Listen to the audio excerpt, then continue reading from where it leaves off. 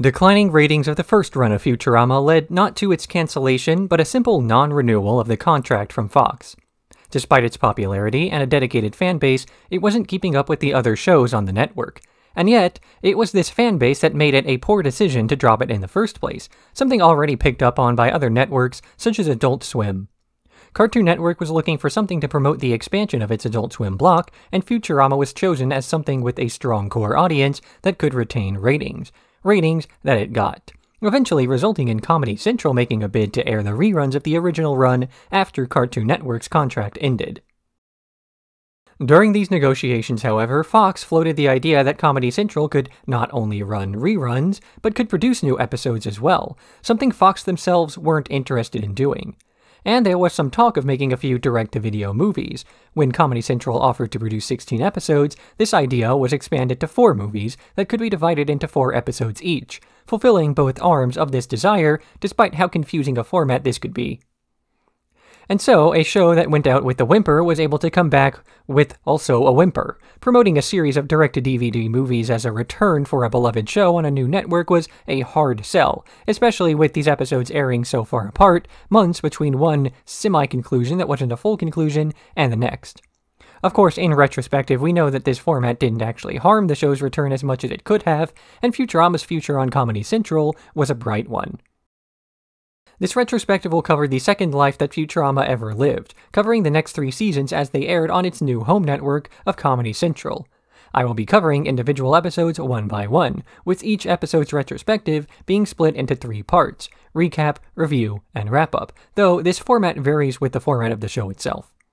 Recap is for a general detailing of the episode as a whole and why this video has brief in the title.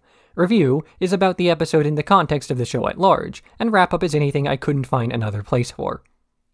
Lastly, Futurama is a show with many adult themes, including and involving the following topics: violence, substance abuse, racism, sexism, talking dogs, and trauma. And while I make an attempt to sanitize my language for an easier viewing experience, I will not be straying away from these topics when they appear in the show. As such, viewer discretion is advised.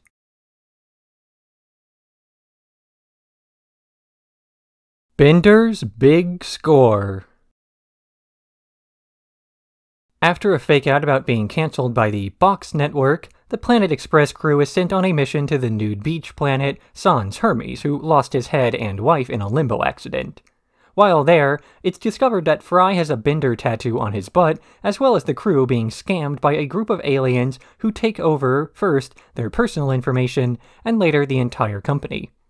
While Hermes' head is being treated in anticipation of reattachment, Leela meets Lars, a man working in the head museum who immediately starts to flirt with her before the two fall in love.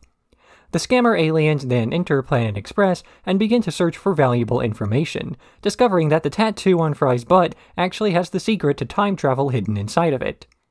In spite of the warnings of Nibbler, the aliens begin to abuse this one-way paradox-correcting portal to send a brainwashed Bender back in time with the intention of having him steal various valuable goods, and then waiting underneath the Planet Express building for the intervening years.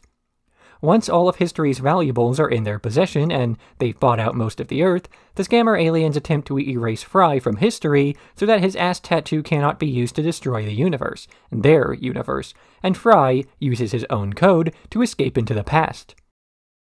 He returns to the year 1999, just after he was frozen, and Bender is sent back in time as well, making a clone of himself to keep watch while he pees from drinking the cheap beer. And one of these clones sets out to kill an escaping Fry clone while the other attempts to self-destruct as per the paradox-correcting ways of the time travel portals. It takes Bender 12 years to finally track down Fry on his way back from the North Pole, blowing up Panucci's pizza and then waiting out his time back to the future. But when Fry reappears at his own future funeral, he reveals that only one of the clones was destroyed, as the other froze himself alongside himself in order to keep some continuity. Meanwhile, another Fry lives out his life unbeknownst to Bender.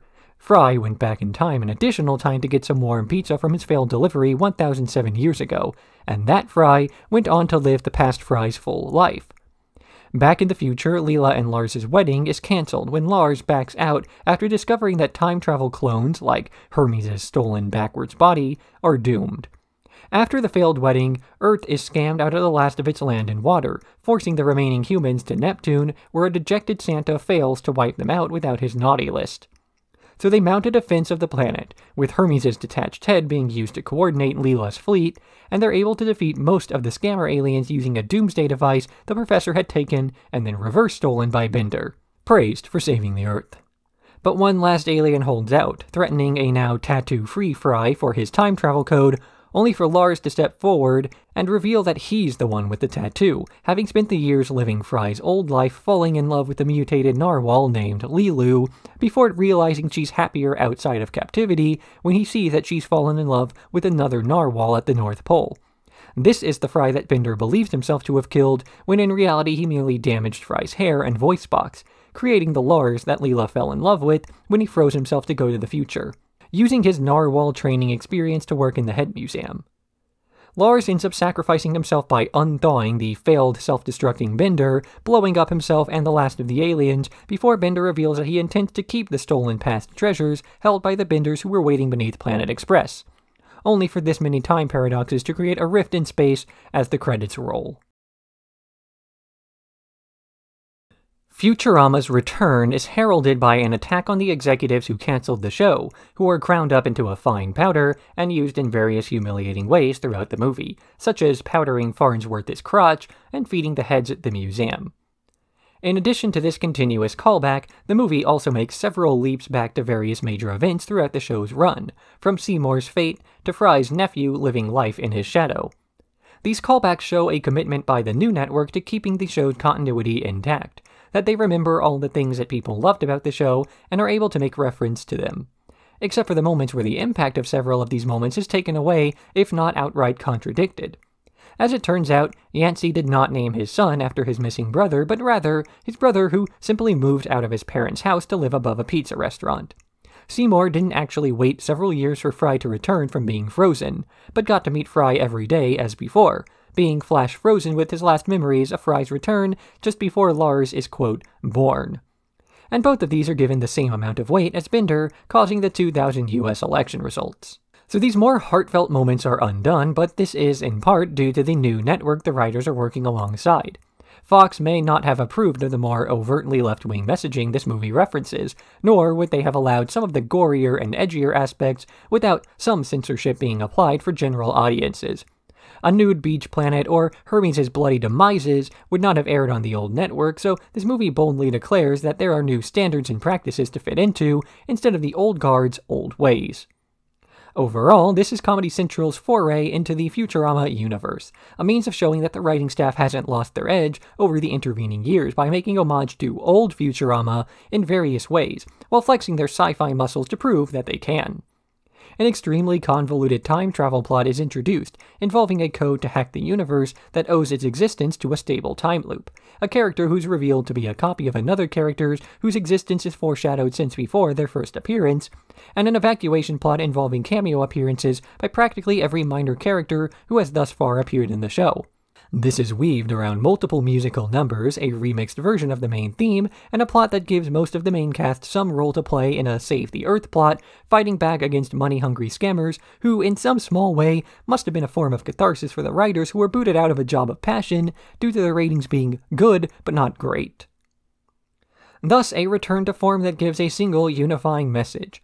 Futurama is now being written by fans of Futurama, a statement which has been true since its very incarnation at the beginning, but which now starts to show a commitment to retreading old ground instead of risking offense by trying to reinvent canon that accidentally does the latter in its attempts to self-reference.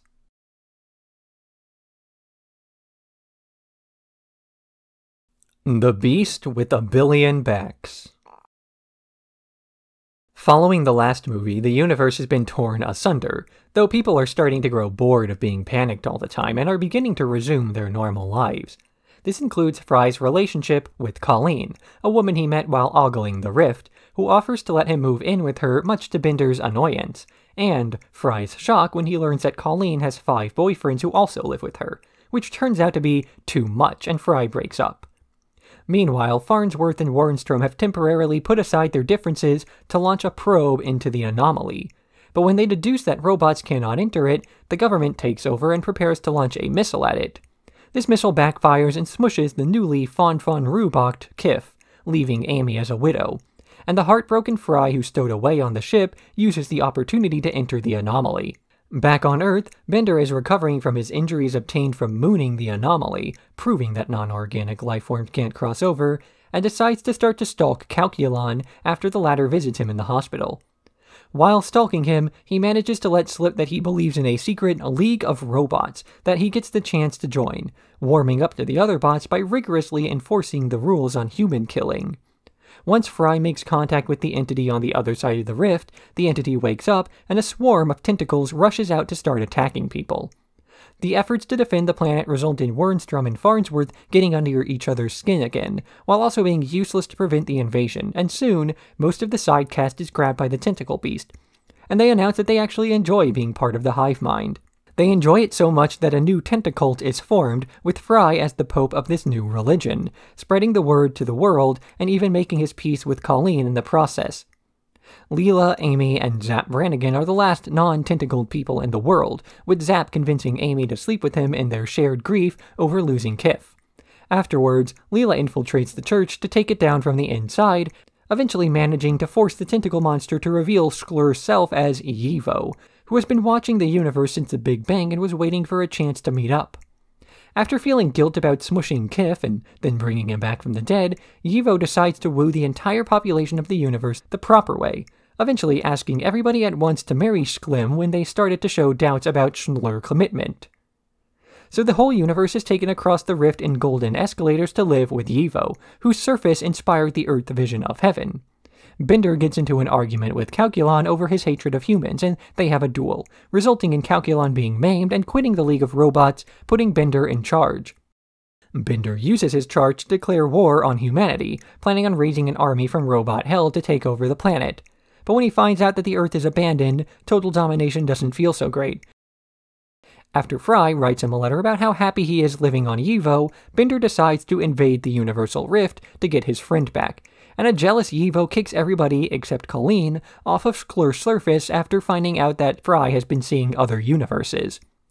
In the end, Bender declares that love isn't supposed to be perfect, but that the petty, jealous arguments that define their relationships are what love is supposed to be about. None of the relationships in this episode/movie are perfect, especially not the perfect ones. Fry and Colleen start out by bonding over their mutual fear of the anomaly, and have a few days of peace until he moves in with her, realizing that she's a polygamist, and eventually realizing that this lifestyle is not for him. And yet, when Yivo starts to invade the universe, Fry starts to change his mind about the idea of sharing a partner, that so long as you really love the other person, it's fine to put up with a little bit of abnormality in the relationship, and his problem was more about the fact that Colleen never let him know about what he was getting into. Kif and Amy also have a perfect relationship, with the two families meeting up over the Fon-Fon-Roo ceremony. Shortly after Kif dies, Amy ends up sleeping with Zapp after Zapp reveals that he, too, had some feelings for the guy. Whether this was just a ploy to manipulate her, or a genuine showing of affection for his former assistant, is ambiguous, as both are in character for Zapp. But the fact of the matter is that they both moved on far too quickly for a happy relationship to be mourned properly.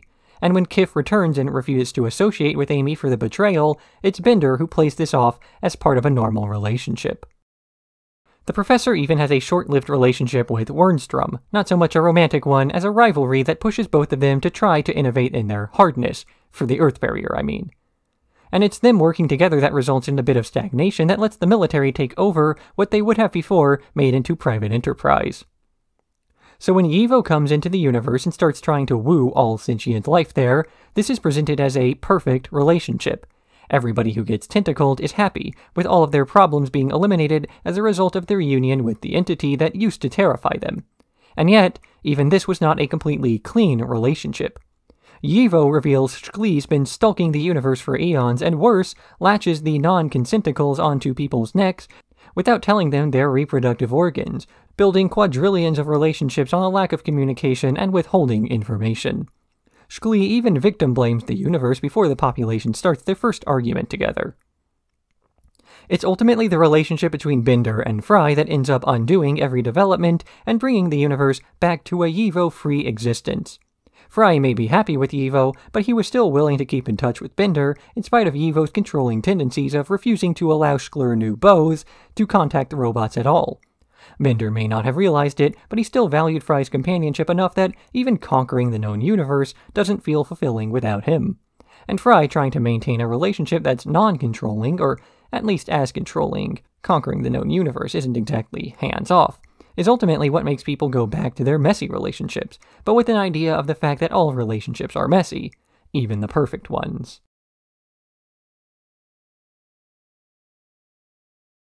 Bender's Game. The kids are playing Dungeons & Dragons, taunting Bender for his lack of an imagination before ultimately convincing him to join them until he's able to flex his way into divulging into his inner fantasy world. Meanwhile, the Planet Express crew enters their ship into a demolition derby in spite of the professor's warnings not to waste fuel. And for taking the ship out in this reckless way, Leela is punished with a collar that shocks her anytime she's angry.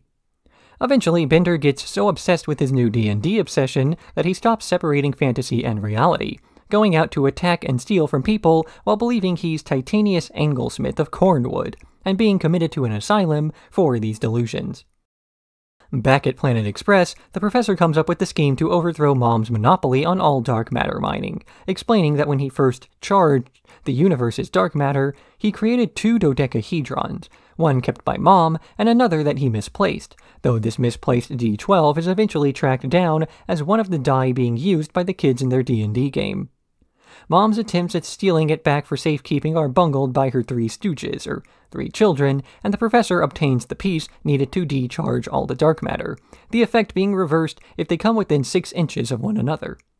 Fry, Leela, and the professor sneak into her mining facility in order to sabotage her production, discovering that it's not actually a mine, but a fecal matter harvesting facility where the Nibelonians are kept in crates and force-fed.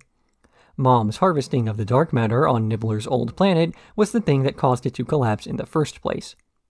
Ignor, Mom's youngest and dumbest child, catches them, but assists in the escape where they're caught once more just before managing to put the dodecahedrons together. And as they fall, a portal opens up due to the flickering power of the dark matter that combined with Bender's stolen cache of fuel, and he vanishes from reality during a botched robotomy at the asylum that failed to cure him. The Planet Express crew wakes up in a fantasy universe with the dodecahedron serving as the die of power, with unpredictable effects, while Mom's friendly robot company becomes the demon Momon and her minions. They set out on a journey to destroy the die of power by tossing it into the plastic mold it was forged in, a recreation of the plot of Lord of the Rings, with each character serving as some parallel to a member of the Fellowship. They meet Hermaphrodites of the Centaurs, a pacifist community that rejects Leela for her violent ways, and they travel through the Cave of Hopelessness, where Leela's slaying, maiming, of Zoidberg causes her to renounce violence as well. Fry starts to feel seduced by the power of the One Ring, or the Dice of Power, and leaves the party after a failed assassination attempt. After failing to recruit more allies at White Castle due to Roberto's insanity, the remaining party is attacked by Momon's forces, ultimately being saved when Leela returns with the rest of the Centaurs, having debated Hermaphrodites into assisting, and they meet up with Fry in Momon's lair to fight over the die. Mom wins the fight despite Ignor revealing that he's Farnsworth's son and trying to help them, and the whole group returns to the real world where Mom plans on injecting Farnsworth with prunes to force him to evacuate the dodecahedron from his bowels. But he pleads with her to hug his long-lost son one time, and it's revealed that Ignor ate the other die, with their hug decharging the dark matter and destroying Mom's monopoly. With the fuel source gone, the Earth's scientific minds are spurred into coming up with a more sustainable form of energy, with Farnsworth proposing Nibelonian slave labor. At the start of my first Futurama retrospective, I mentioned that science fiction is a genre about the present, that it uses analogy to make points about our current world and its events, so that we can draw conclusions on what the author believes about trends in society. Similarly, fantasy is also a genre defined by its relationship to the real world, combining the escapism of fantasy to offer visions of the world that can simultaneously explain what about it needs to be removed to make our problems disappear, while also offering us characters whose worldviews differ from our own to offer a lens through which we can explore why others might have even considered these problems in the first place. And here, both genres are combined in such a way that simile becomes a simile for simile, and the conventions of each parody are combined in such a way that references in one are used to provide context for the references in another. This makes little sense when I say it without an example, so I'll provide a few now. Mom has a monopoly on fuel in-universe, using this monopoly as a means of controlling just about anything that uses transportation in any part of its logistics chain. The professor mentions how scientists like himself are not addressing the problem, as it's not pressing enough to do so, that the increase in pricing happened so steadily that people got used to it, like frogs in a slowly heating pot. It's not until the dodecahedrons are nearing destruction that Mom sets out to violently defend her grasp on society, the demonic forces within Cornwood declaring war against the Fellowship in the interest of maintaining the status quo, though this is a status quo of continuous corporate expansion, as Mom's company tries to vertically integrate more and more under their umbrella, squeezing out as much value from people as possible in a subjugation that resembles Sauron's forces more than a corporate enterprise. It's not a big secret that Futurama is written by a bunch of Star Trek nerds. In fact, if I made a point of mentioning every single reference to that franchise within this one, I'd have to double the length of these videos, and then I couldn't use the word brief in the title. As with most fantasies, be they future or past, when you exclude a similarity to current or historical cultures, you're doing so in a way that often highlights the gap where they used to be. Either your world-building borrows from modern society and thus comments on it, or your world-building deviates from society and thus comments on it. It's like how Star Trek presents a utopian version of the future with no money and no race, or how Lord of the Rings explains its antagonist in the context of an industrializing war machine. So Tolkien writes a trilogy about the constant fight between good and evil, that good must be constantly reaffirmed to prevent the spread of despair, and this despair is played by a character who serves in Futurama as an analogy to the ever-growing power of an oligarchic corporate class in a present society. And this, in the end, is the writer's way of pointing out how greed is a darkness that can only be fought by not giving into helplessness, like assuming there's nothing you can do.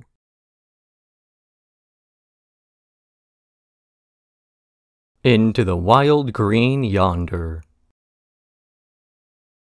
Amy's father, Leo Wong, bulldozes the old Mars Vegas and builds a new Mars Vegas. But when a group of feminist environmentalists protests his destruction of the environment, Leela gets involved to the movement after saving a muck leech, and Fry is injured by one of the feminists falling on top of him, with her pendant getting stuck in his forehead.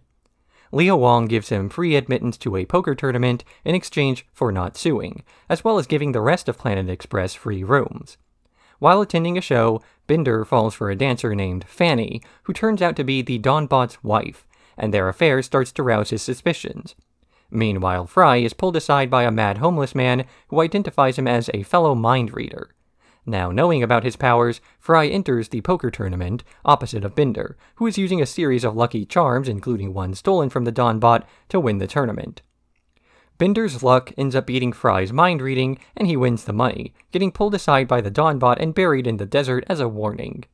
Taking this warning to heart, Bender breaks things off with Fanny, and the crew goes to Leo Wong's resort, where he announces his plans to create the universe's largest mini golf course, the final hole being constructed on top of a purple dwarf star.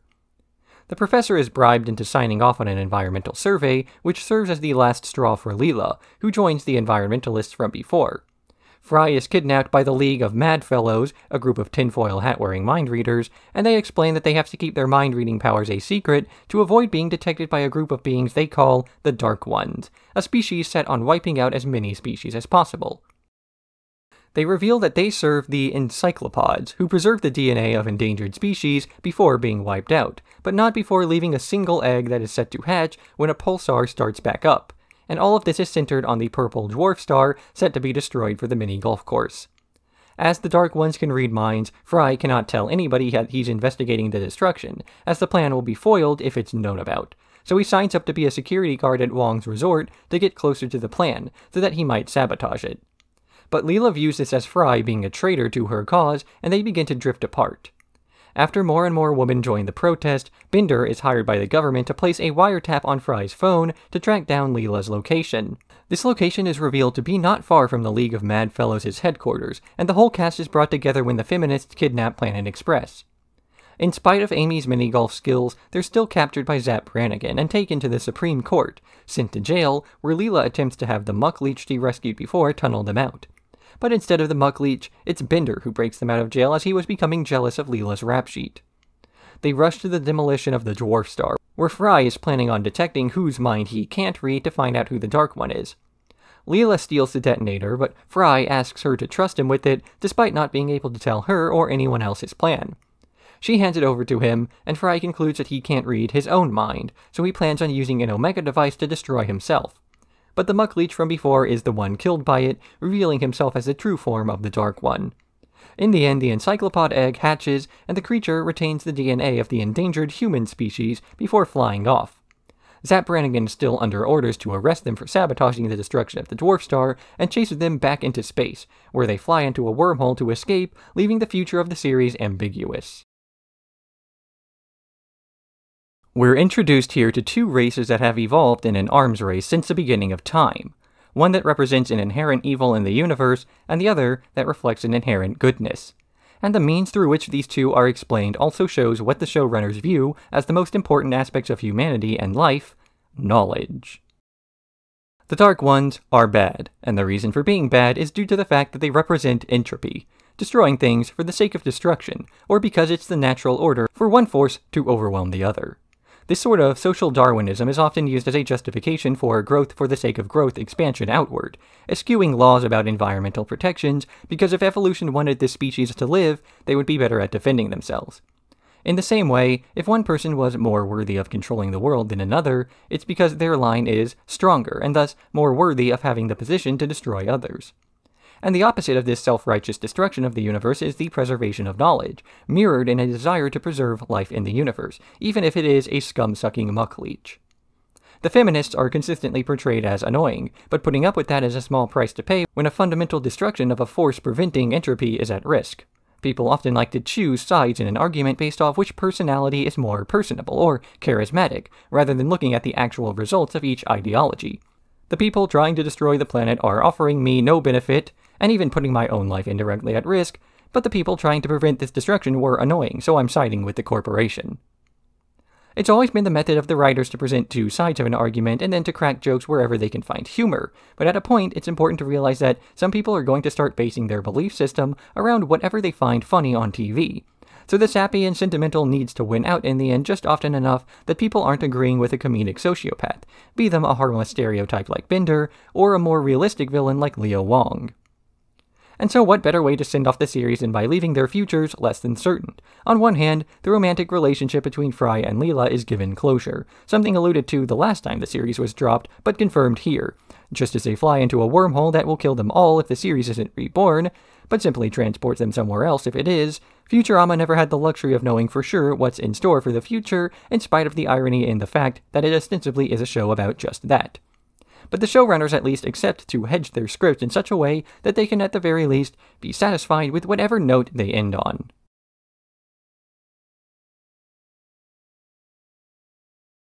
Season 6.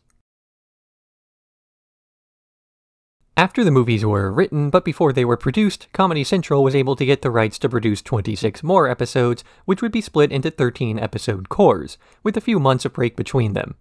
This gives Season 6 and 7 the distinction of being split into Season 6A and 6B, though for the purpose of this video, I will not be making this distinction and will treat each full season as a single entity. There was some confusion before the seasons were produced as to payment, resulting in a few of the writers for the earlier seasons not being retained for the revival. This also resulted in an alleged pay dispute among the cast, as Fox refused to meet the per-episode demands. But this is something that the voice cast never explicitly confirmed, and may have simply been an extrapolation of a similar dispute occurring with the cast of The Simpsons, including Fox announcing auditions to replace many of the roles, auditions that never actually happened and were likely a bluff. Given the length between seasons, Matt Groening had mentioned a desire to reboot the franchise during the revival, something that partially was inspired by the J.J. Abrams Star Trek movies released around the same time. This was ultimately dropped in favor of a rebirth of the series, giving the first episode its name.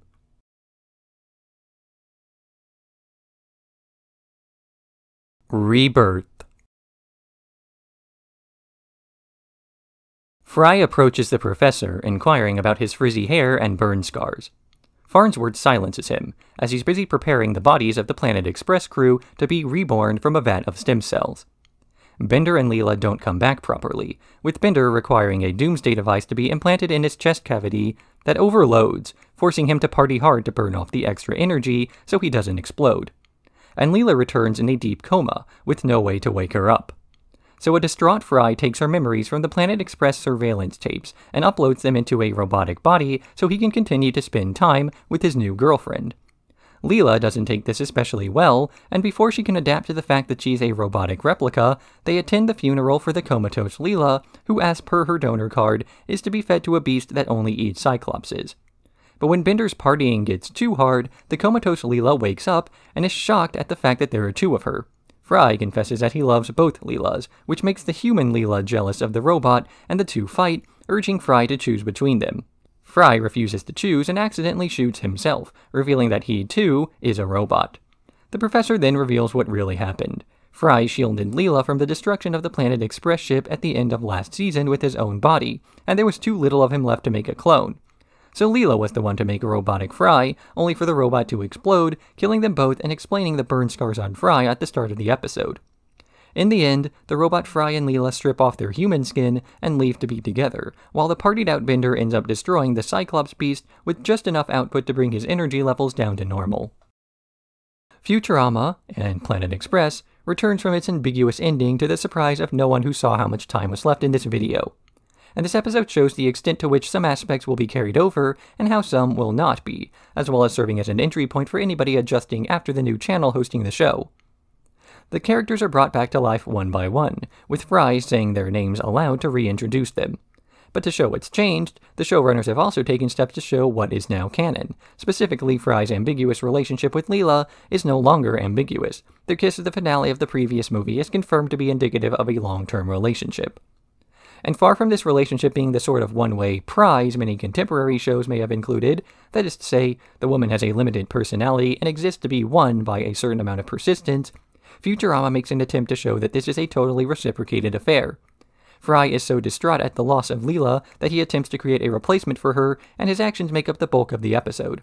But at the end, we learn that Leela has done the exact same thing before the start of the plot, subverting not only the main narrative, but the audience's expectations of conventional storytelling.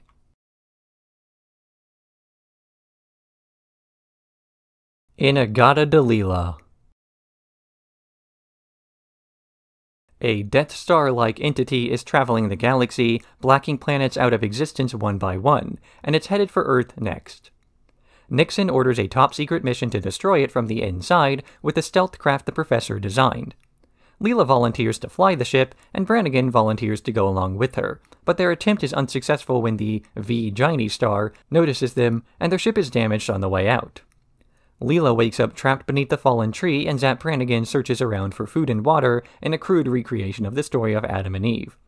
But after eating a bit of apple, Leela starts to rehydrate and, no longer delirious, begins to piece together suspicious parts of Brannigan's story. That the nuts he's been finding were just the trail mix from the trip, and that they're not even marooned on a distant planet, but have been on Earth all along. Meanwhile, the professor figures out the source of the V-Giny satellite. It's two Earth satellites that combine together, with the new purpose of censoring parts of the universe it deems perverse. After failing to convince the people of Earth to clean up their act, the Planet Express crew heads to a remote island to try to prove that Earth is unspoiled, stumbling upon Leela and Zapp in the wilderness. The V-Giny satellite finds the group and demands that Zapp and Leela consummate their Christian marriage, with Leela begrudgingly going along with it to get home, while Zapp pretends that it was part of his plan all along. It should hopefully go without saying, but Zapp Brannigan's actions in this episode are tantamount to one of those things I can't say on YouTube, but hopefully is clear enough that I don't need to. Throughout the entire episode, he comes up with a series of contrivances in order to trick Leela into believing that the two have to sleep together, mimicking a Bible story in order to do the deed. The primary way in which he's able to manipulate Leela is by trapping her in one place, obscuring the rubble of the ship, and keeping her delirious from dehydration. In other words, he prevents her from ever discovering the truth for herself. Manipulation of a person's feelings is most easily done by stifling the flow of knowledge or potential flow of knowledge. And so this ties into the other plot of the episode. V-Giny's primary purpose is to censor things that it views as offensive or improper. Despite this directive, the satellite still opts not to only permit, but force Zapp and Leela to consummate their union at the end of the episode to keep the Earth intact. An act hardly different from what Zapp was attempting to do, but relabeled under the lens of being correct, as it's a Bible reference. So when absolute power is placed into the hands of an entity whose purpose is to block information deemed offensive, then that entity will quickly start to deem any information that conflicts with its worldview as offensive, all the while portraying its actions as being for the mutual good of society.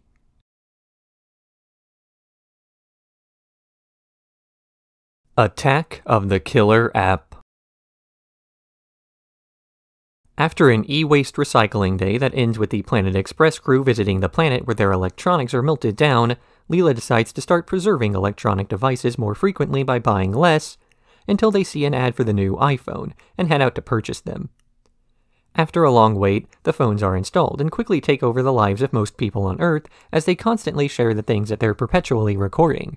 All the while, Mom is collecting their data with the intention of releasing a twit worm that will turn the followers of the first account to reach 1 million followers into mindless consumerist zombies. Meanwhile, Fry and Bender hold a competition to see who will get to that number first, with Bender taking the lead due to his ability to appeal to the lowest common denominator. Fry, realizing he might have to bathe in a pool of goat excrement, ends up discovering that Leela has a singing boil on her butt named Susan, and when he records it, the video becomes popular enough that the bet ends in a draw. But Fry feels bad about embarrassing Leela in this way, and he tries to apologize by diving into the goat pool himself, only for Leela to say that he didn't need to do any of that after she realizes that internet fame is too fleeting for the video to have any long-term effects. In the end, Mom unleashes her virus, and a crowd of people line up to buy the iPhone 2.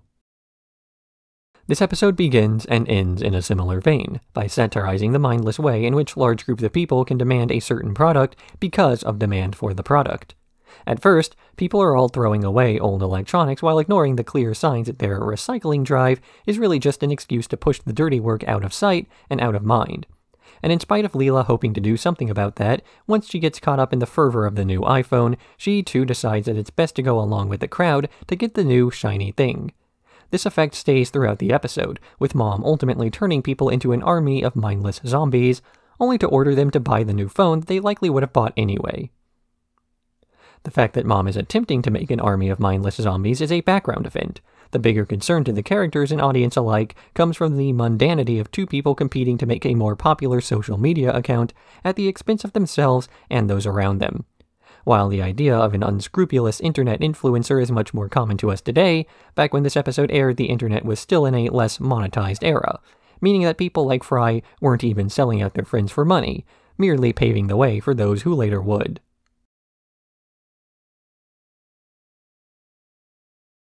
Proposition Infinity.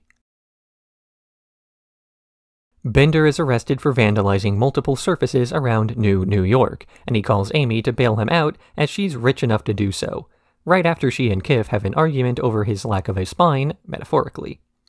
While at the prison, Amy keeps flirting with every bad boy she sees, and Kif gets mad enough to walk out on her. While celebrating being single again, Bender proceeds to make fun of her enough that she starts to view him as a bad boy, and the two sleep together. The next day, they try to hide the affair, as robosexual relationships are taboo, but eventually it's discovered during a tornado farming incident. Amy is taken to her parents' ranch while Bender is sent to a church retreat, and the two are straightened out, though Fry breaks Amy out of her parents' while the rest of the crew then infiltrates the retreat to get Bender away. After this, they vow to get robosexual relationships legalized and begin a protest movement that culminates in a debate between Bender and the professor. During this meeting, Farnsworth regales the tale of an old love of his that he lost to robosexuality, only to remember that she herself was a robot. In the end, Bender and Amy are able to get married, only for Bender to take exception to the concept of monogamy, breaking things off with Amy, who then goes back to Kif. Another consecutive episode that very explicitly covers an ongoing recent event, this one too having the unfortunate position of aging poorly due to changing ideas of the topic at hand. While the idea of smartphones invading every aspect of our social lives was new at the time, now the episode reads like an old man yelling at kids these days, the episode becoming more and more out of touch, purely out of a sense that it's retreading things that have been said far too often. This episode too has wound up aging poorly, in part because people are much more cognizant of issues like same-sex marriage by now. The professor is portrayed as an out-of-touch old man with deeply personal reasons for opposing robosexuality, giving the impression that most who try to support this sort of thinking are also just repressed individuals, rather than the truth, Government entities trying to scaremonger people into believing in threats that aren't there by targeting a minority group like this so they can normalize surveillance and regulation. Convince enough people that the gay agenda is a real boogeyman and that children are in danger, and they'll eagerly accept the government getting involved in people's personal lives, regulating what can and cannot happen in the privacy of your own home, while believing that any person who believes in their right to privacy must be a predator of sorts. Stories like this have a tendency to push the blame of bigotry onto the ignorant rather than the people taking advantage of that ignorance, and they often wind up alienating people from the truth in doing so.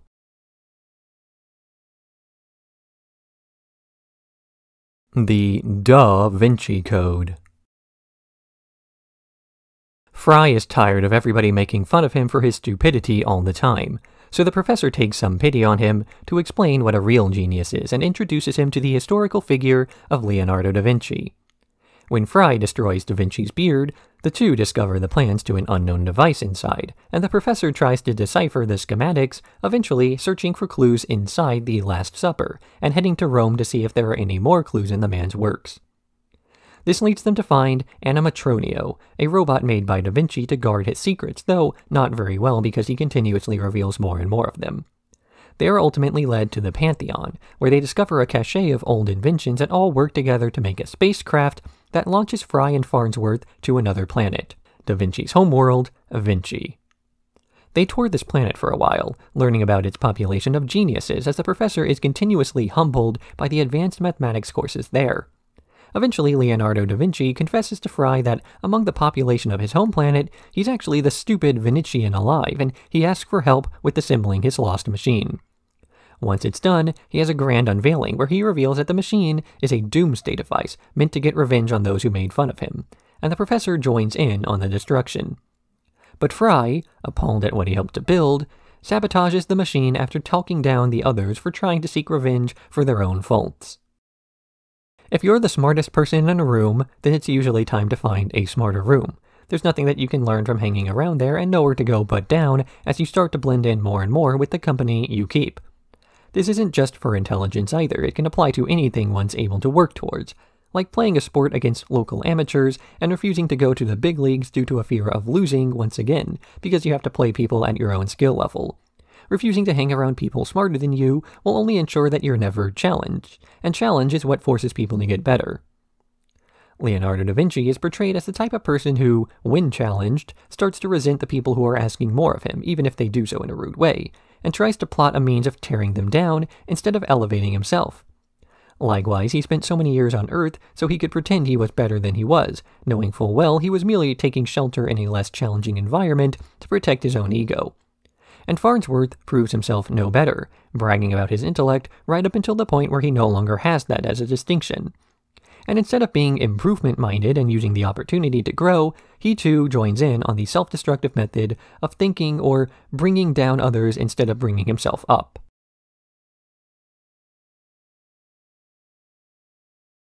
Lethal Inspection.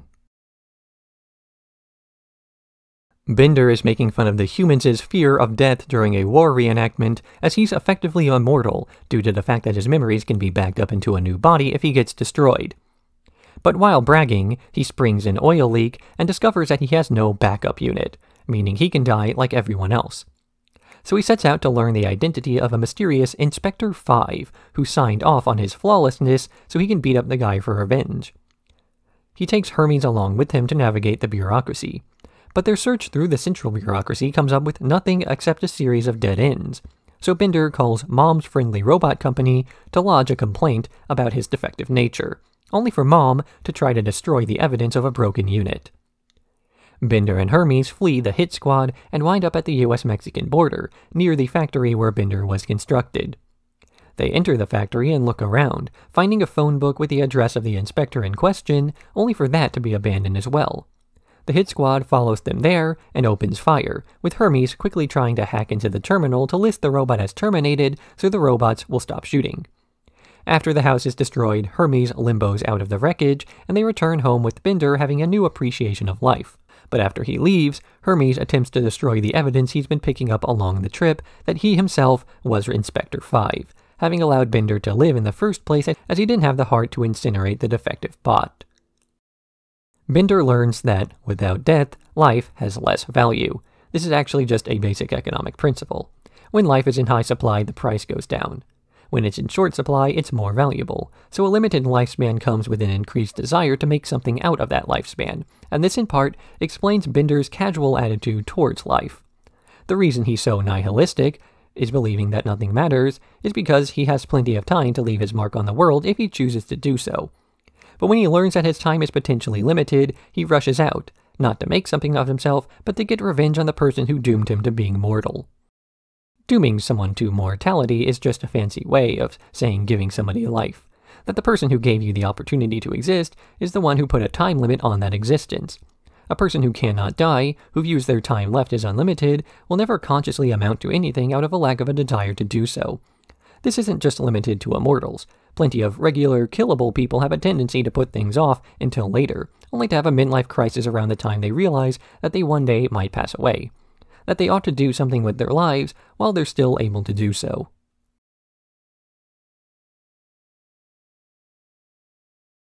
The Late Phillip J. Fry. Fry gets berated by Leela for showing up late to everything, including a planned dinner between them.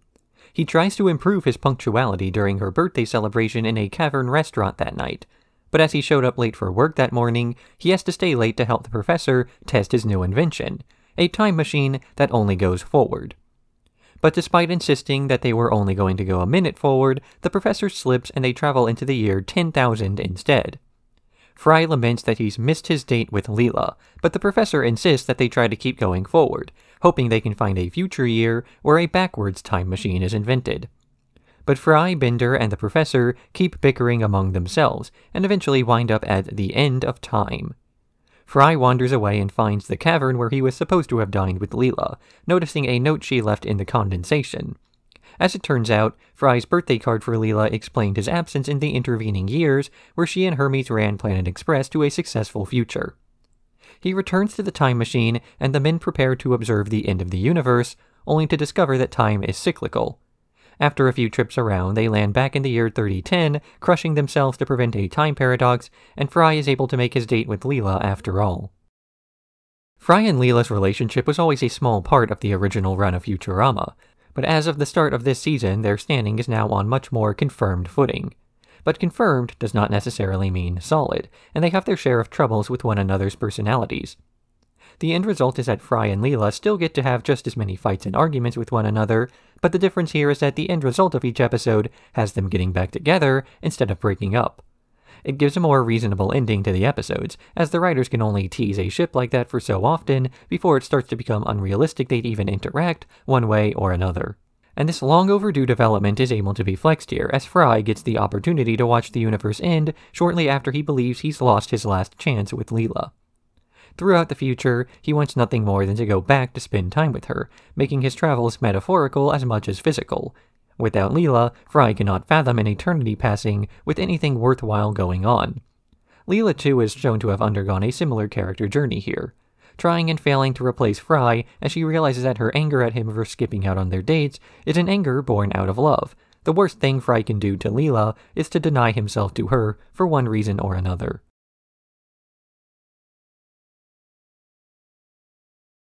That darn Katz.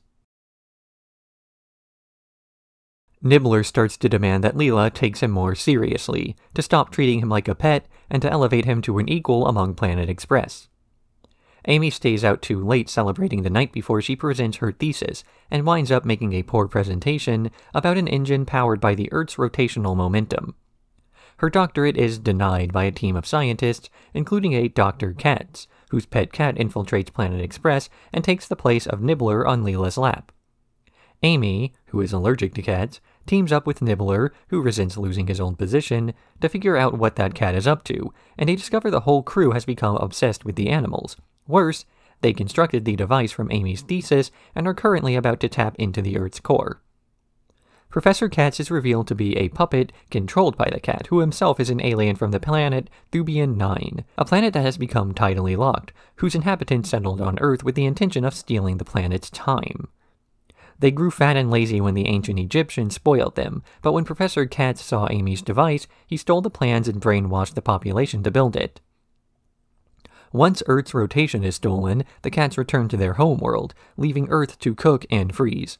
But Amy gets the idea to simply start up the machine once again, causing the Earth to continue spinning, just in the wrong direction. For her idea, she's rewarded with the PhD she failed to get at the start of the episode. Considering how little professoring the professor does and how little studying Amy does, it's easy to forget that they're professor and student. And considering we've had a few episodes since Nibbler learned that the crew all knows about his backstory, it's an eventuality that this plot would likewise be answered. So the unlikely pairing of Amy and Nibbler gets explored here. Two characters who often serve as background gags or the occasional comic relief now become the center of attention in an episode where everyone else's personality is erased to be a cat fanatic. This episode also creates a situation where the two characters get to have their past actions compared. Amy is actually a competent engineering student, a fact of her personality that's often overlooked for her party girl personality. The latter personality is the type of character that fits in with the rest of Futurama's cast. Everyone is silly in some way and hard to take seriously. Even the professor's best inventions seem to be things built in spite of him instead of because of him. Nibbler also originally came to Earth with unknown intentions as part of a greater plan, similar to Dr. Katz. And Dr. Katz is merely trying to save his own homeworld, even though it is at the expense of another planet.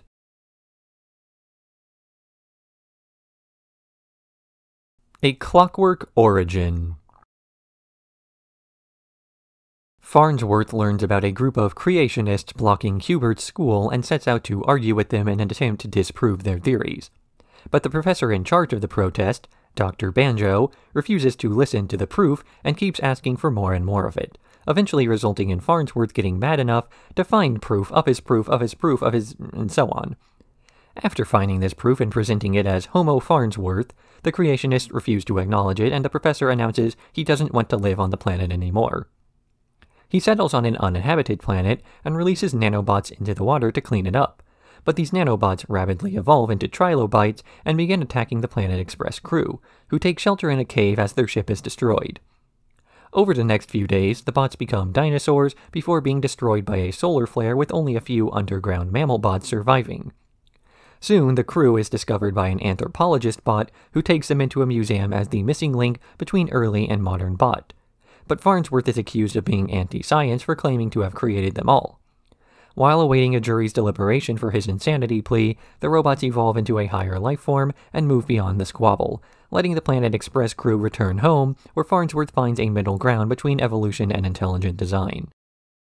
The greatest mistake that Professor Farnsworth makes in this episode is the fact that he bothers to engage in bad faith discourse in the first place.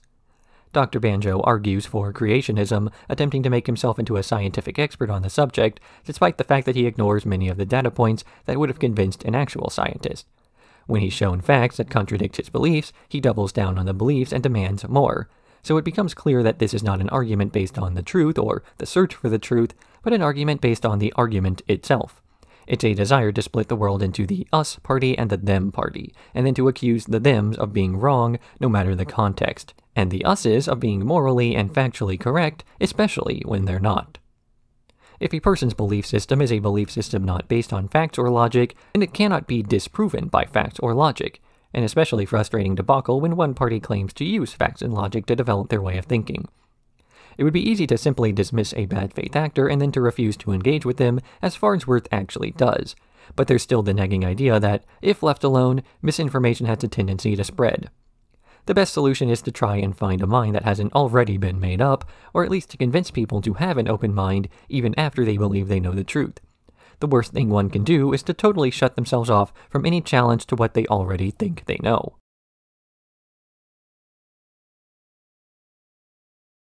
The Prisoner of Benda.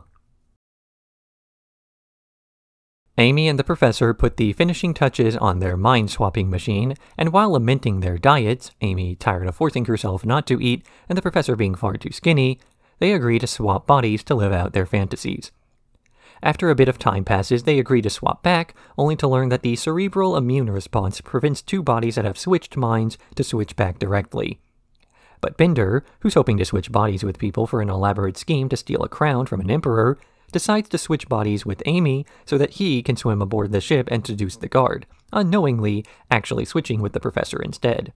Amy, as the professor, swaps with Leela, which disgusts Fry, making Leela, in the professor's body, believe that he's only attracted to her physically. Hoping to catch Leela being a hypocrite, Fry swaps with Zoidberg in an attempt to challenge her beliefs. Amy, as Leela, has become fat from overeating, and Hermes offers to swap with her as he's already ruined his own body. Amy, as Hermes, sees Fry and Leela, Zoidberg and the professor, making out at Elzar's as Elzar, and loses her appetite for good while the professor, in Bender's body, starts doing irresponsible circus stunts before learning that Bender, now in the Emperor of Robo-Hungary's body, is being attacked by a traitor to his country. He asks Big Bertha, a cannon bot one shot away from death, to transport him over, stopping the assassination attempt with the help of the Robo-Hungarian carnies.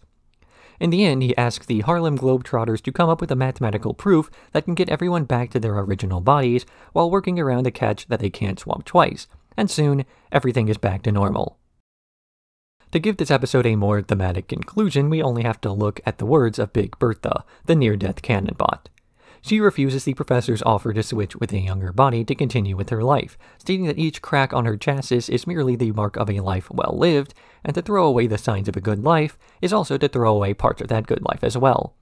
She convinces the professor to return to his old body and to wear his age with pride, not to be ashamed of having lived for so long, as it erases the gravity of his many accomplishments. I left out a few of the body swaps and subplots as this was an episode with very little of an overarching plot, so no mention of how the Robo-Hungarian Emperor and Zoidberg blew up Fry's apartment, or how Scruffy made out with his mop bucket. The plot only really exists to give an excuse to put the characters in each other's bodies and to allow some hilarity to ensue as we watch the characters act out of character, while also being in character at the same time. What's especially well done are the moments wherein we get to see the physical traits carry over, like the professor walking with the same cantor of Leela, or Amy's body sitting the way Bender typically does. This episode is also a means of facilitating what has to be one of the most typical methods of expression for the Futurama writing team, that they were able to create a new mathematical proof to resolve the episode, one that's actually properly notated. The claim to fully understand how this proof actually works is beyond me, as I failed math in high school. I failed English too, which is why I write for a living.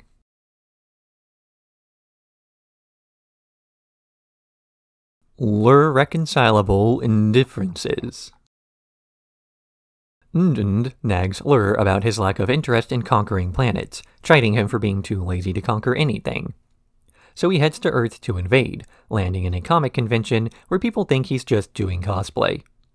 Dismayed by the lack of response, he returns home, only for Ndnd to kick him out of the house. He crashes at Planet Express, where Bender convinces him to live out his midlife crisis by extending his horns, buying a fast car, and going out with another Omicronian woman. She reveals herself to be a monster fetishist in a costume, and Lrrr gives up on Bender's plan, going with Leela and Fry's idea to actually listen to what Ndnd wants. They recruit the head of Orson Welles to put on a fake War of the Worlds broadcast that convinces Ndnd that Lrrr has successfully invaded a planet as per her wishes. But when she shows up to revel in the conquest, and Zapp Brannigan surrenders to him for real, he realizes that he has no way of admitting the truth without making her mad.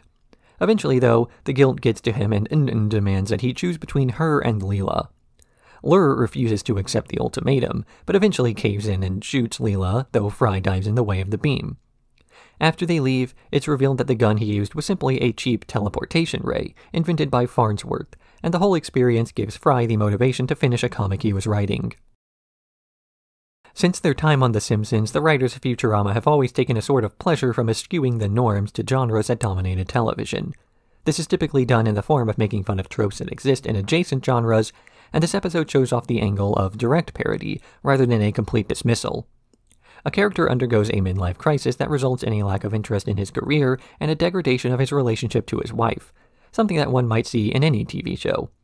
And here, the character is an alien, who not only has the career of conquering world, but has tried to conquer Earth on multiple occasions, a fact that's hardly consequential to the actual story.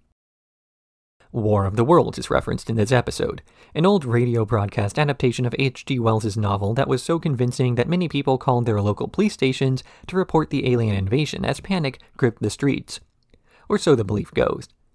The reality is that the broadcast began and ended with enough evidence of being an adaptation that no such reports were ever actually made. The belief that people believed a fake story enough to call the police on it was actually just a bit of clever advertising to show off how well written and narrated it was. Like a movie promoting its special effect by claiming people believed it was real. But that was never the point. A person doesn't have to believe in the story, they just need to think that the story is believable. Orson Welles never fooled anybody, but he fooled people into believing that they were fooled.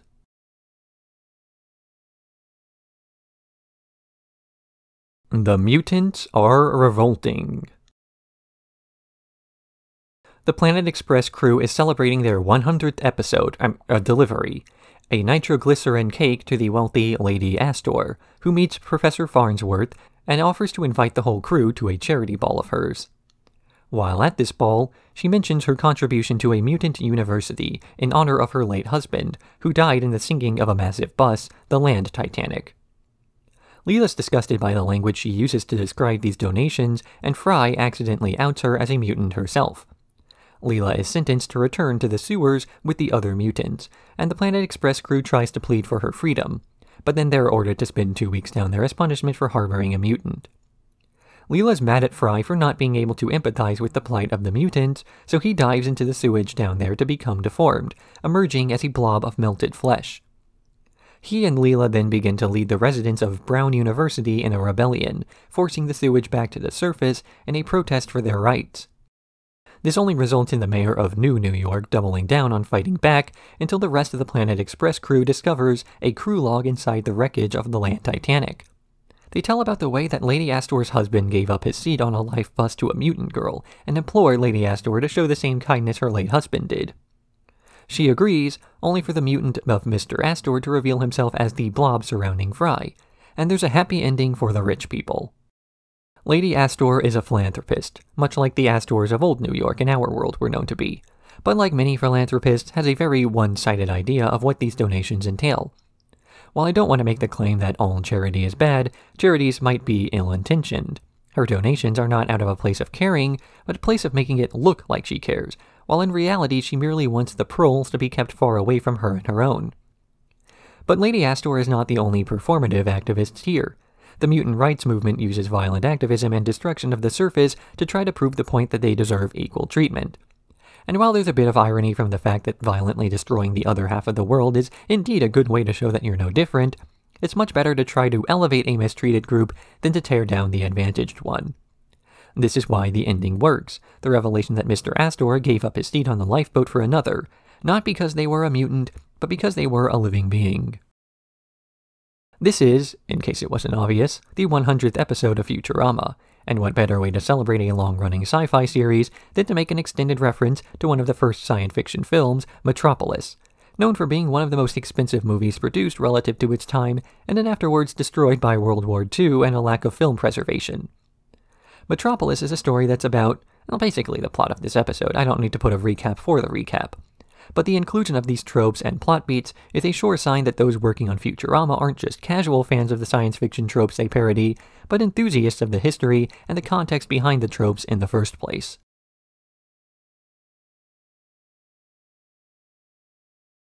The Futurama Holiday Special. A 3-part holiday special showing the Planet Express crew celebrating 3 separate holidays prior to their painful death.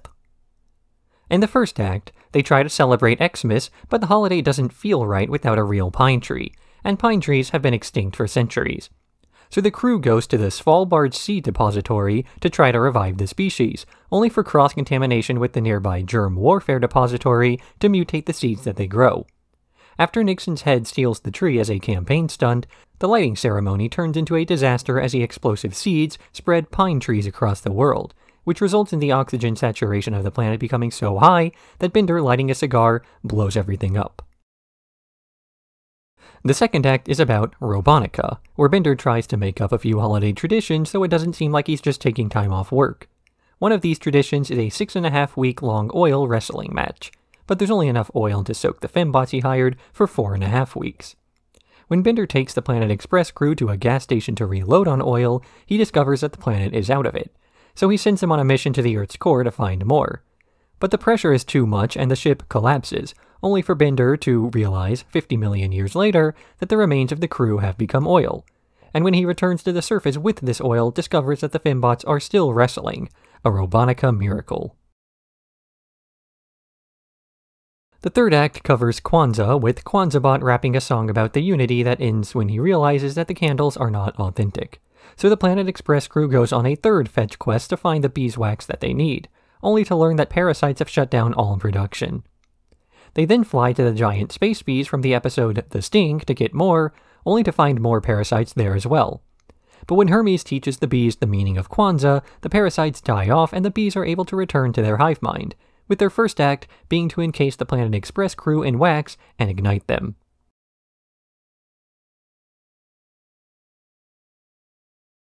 The Silence of the Clamps. The Planet Express crew delivers a new pair of clamps to Francis X Clampazzo during a mafia wedding, and Bender decides to crash the wedding while he's there to be close to Calculon, and to sleep with the Dawnbot's daughter. But while making out in a stable, he witnesses the Dawnbot assaulting Calculon, and later testifies in front of a jury for the reward money. Calculon is threatened into confessing that his wounds were self-inflicted, and the robot mafia all walks free, so Bender has to go into hiding in the Witness Protection Program.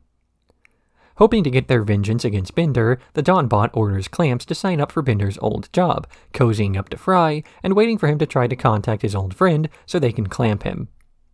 During a delivery, they happen upon a moon hillbilly who looks just like Bender, and they try to reunite with their old friend. But this man, who calls himself Billy West, doesn't recognize any of them. The professor scans his hard drive and finds no memory of the Planet Express crew, so they leave the new man to himself, only for Clamps to stay behind to finish the job. But Zoidberg follows him as he's jealous of his slicing duties being stolen, fighting, and eventually declamping the Mafia bot, before the mob boss's daughter shows up, angry that she was stood up, and she fatally shoots Billy West. Thinking Bender is dead, they go to a nearby pizza restaurant, only for one of the employees to reveal himself as the real Bender, and everyone celebrates that the dead hillbilly was just an innocent bystander. It's assumed that Bender's memory was wiped in this episode, and that having his memory wiped fundamentally altered who he was as a person. Just because his personality is altered isn't enough. Just because his life circumstances are different isn't enough. To really make Bender an unknown person is to have the memory of his friends wiped from existence. There's something to be said for the theory that Bender has done this a few times before, whether he's resetting around some penguins and adopting their personality, or he's resetting in a hall of criminals and getting the persona we know today. And while this memory as personality theory is slightly muddied by the fact that Bender is a robot and can have his memory erased and rewritten at will, the message of the episode still remains to an extent. But what also defines a person, other than who they know, is what they do, and when Clamps joins with Planet Express and begins to not only do Bender's old job, but takes over Zoidberg's, this results in two characters having their positions taken away. And we see the extent to which these characters are willing to go in order to maintain their own lives, or to take them away. Francis not only threatens Bender's life, but his own livelihood.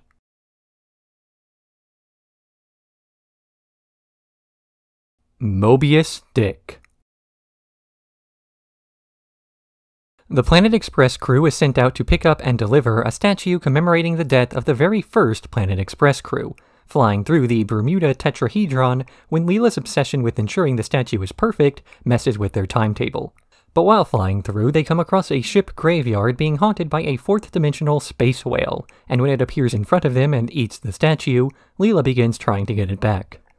She orders the crew to chase after the whale despite their injured ship, until they're eventually consumed by it. The whale, that is. Once inside the belly of the beast, the crew is digested into a Mobius colon that recycles them through time and space, while Leela is absorbed into the whale's digestive tract, revealing that it feeds off senses of obsession, and has been using the old Planet Express captain as a fuel source in the last 50 years. Back at Planet Express, Zoidberg arrives in an escape pod, mirroring his return from the first mission and the resulting sci-fi trauma. The lost crew ceremony ends up being crashed by the space whale, with Leela stepping out and revealing that her obsession with finishing the delivery won out against her obsession with the whale, and everyone is reunited. Early stories about spacefaring have always borrowed heavily from old stories about ships and their captain, or rather, Star Trek does this in spades, and so it's an inevitability that the concept of a space whale would manifest as a plot device fitting for a series that is ostensibly about the open sea/stars. And of course, There's the obvious reference to Moby Dick, one that barely needs being pointed out and is so thoroughly referenced within the plot of this episode that the tongue-in-cheek regurgitation of its messages and metaphors becomes a running joke in and of itself.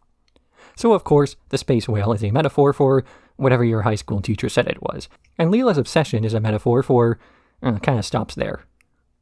At a point, the episode starts to lean further away from its influences and starts to become its own story, where the themes of revenge and obsession are retained, but the plot becomes about escaping a whale through sheer willpower. Not willpower to escape, but to finish a completely different task.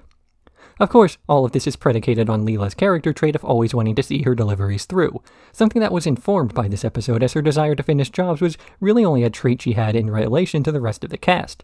A whole plot built around a flanderized trait.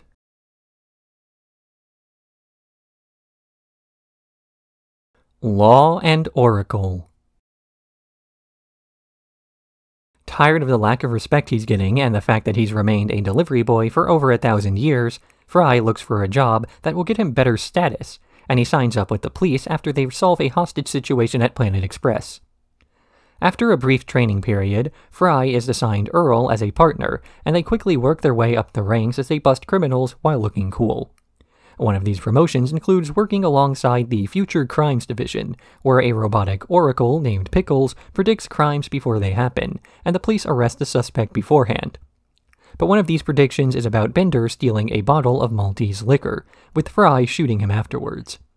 As Fry doesn't want to kill his friend, he decides that he will simply look the other way, which changes the future to one where Bender gets away with it, sharing the liquor with the rest of Planet Express, where the high alcohol content kills them. Realizing that he'll have to shoot his friend to save the others, Fry sets out to stop the burglary, only for Pickles to show up himself, announcing that he's tired of knowing everything all the time, and that he intends to use the liquor to poison the human part of his brain. But Fry turns this around, revealing that he knew the prediction was faked, as Bender would never share, and that the whole operation was a honeypot. In the end, he's fired from being an officer as he intended to let a criminal get away, and he's hired back at Planet Express with a phony new title. Once again, Futurama takes a beloved piece of culture and makes their own attempt at using the familiarity of its messaging to create a plot of their own. This is somewhat of a necessity of any high-concept science fiction story, as introducing and then executing a potentially complicated idea is something much more difficult to do in 22 minutes than in a feature-length movie. This is why something like the time-clone multiverses of Bender's Big Score are done in a TV movie, while the shorter episodes borrow from existing tropes. In this way, the Futurama writers are able to execute new ideas based off of existing franchises. Avid watchers will be able to pick up on the themes of Minority Report, whether they've read the book, seen the film adaptation, or even heard of the movie through cultural osmosis. And then the writers are able to use the established setting to springboard into a new story altogether. Law and Oracle is about Fry's friendship with Bender, the very reason he's so hesitant to stop a crime from being committed, while also being the thing that allows him to later determine Bender's innocence, as he knows his friend well enough to know that Bender would never share anything with anyone.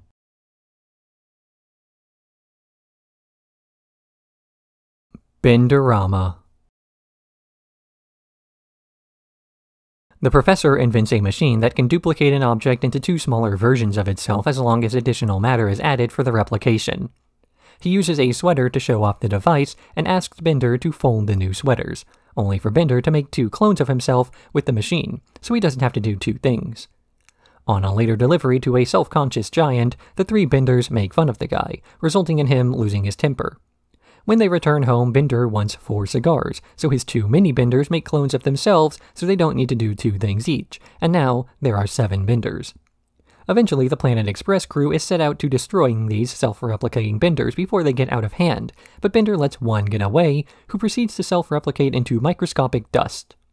The professor theorizes that they merely need to wait until all of the fuel source, alcohol, is consumed for the Benders to run dry.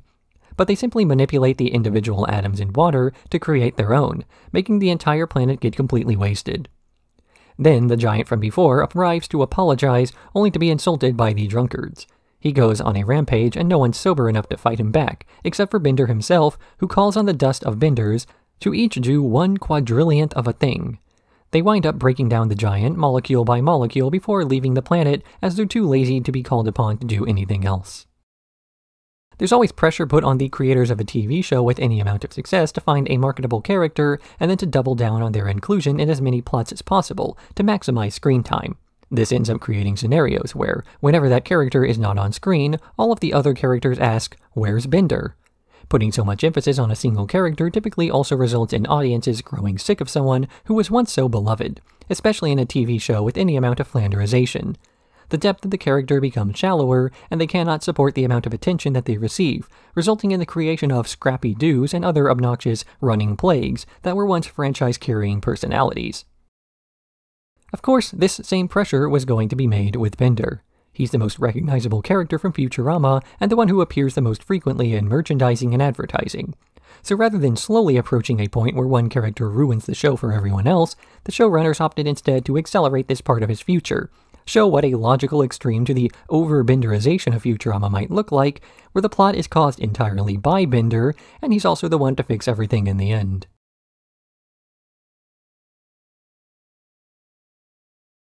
The Tip of the Zoidberg. The episode begins with a flashback to Zoidberg's first encounter with Professor Farnsworth, where they're both working on a secret assignment for Mom to capture and harvest organs from a Tritonian Yeti.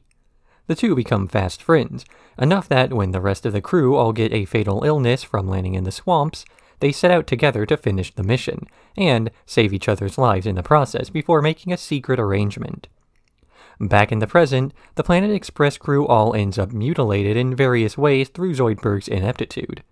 After visiting a real doctor to get straightened out, they approach Zoidberg and an angry mob, demanding that he be let go from Planet Express. But before they can kick him out, the professor asks him to finish his side of their arrangement, to kill him if he ever shows signs of the disease he caught on Triton.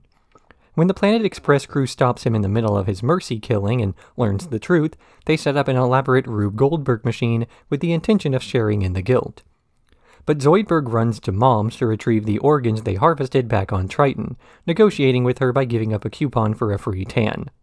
He returns before the machine kills the professor and uses the Yeti's organs to cure the professor's illness, Yetiism, destroying the machine in the process.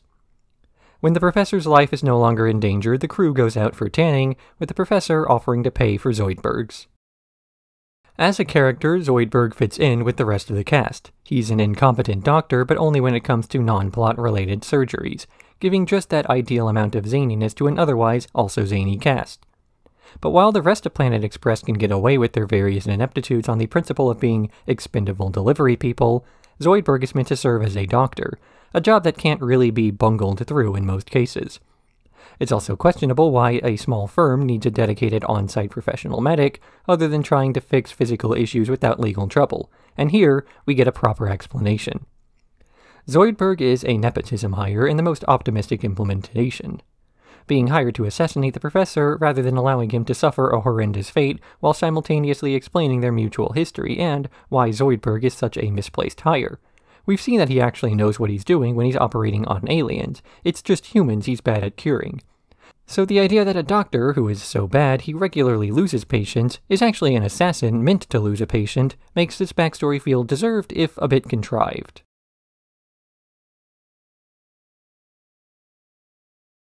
Ghost in the Machines. At a Parade Day parade, Fry dives in front of a runaway float, saving the life of a human and being recognized for it.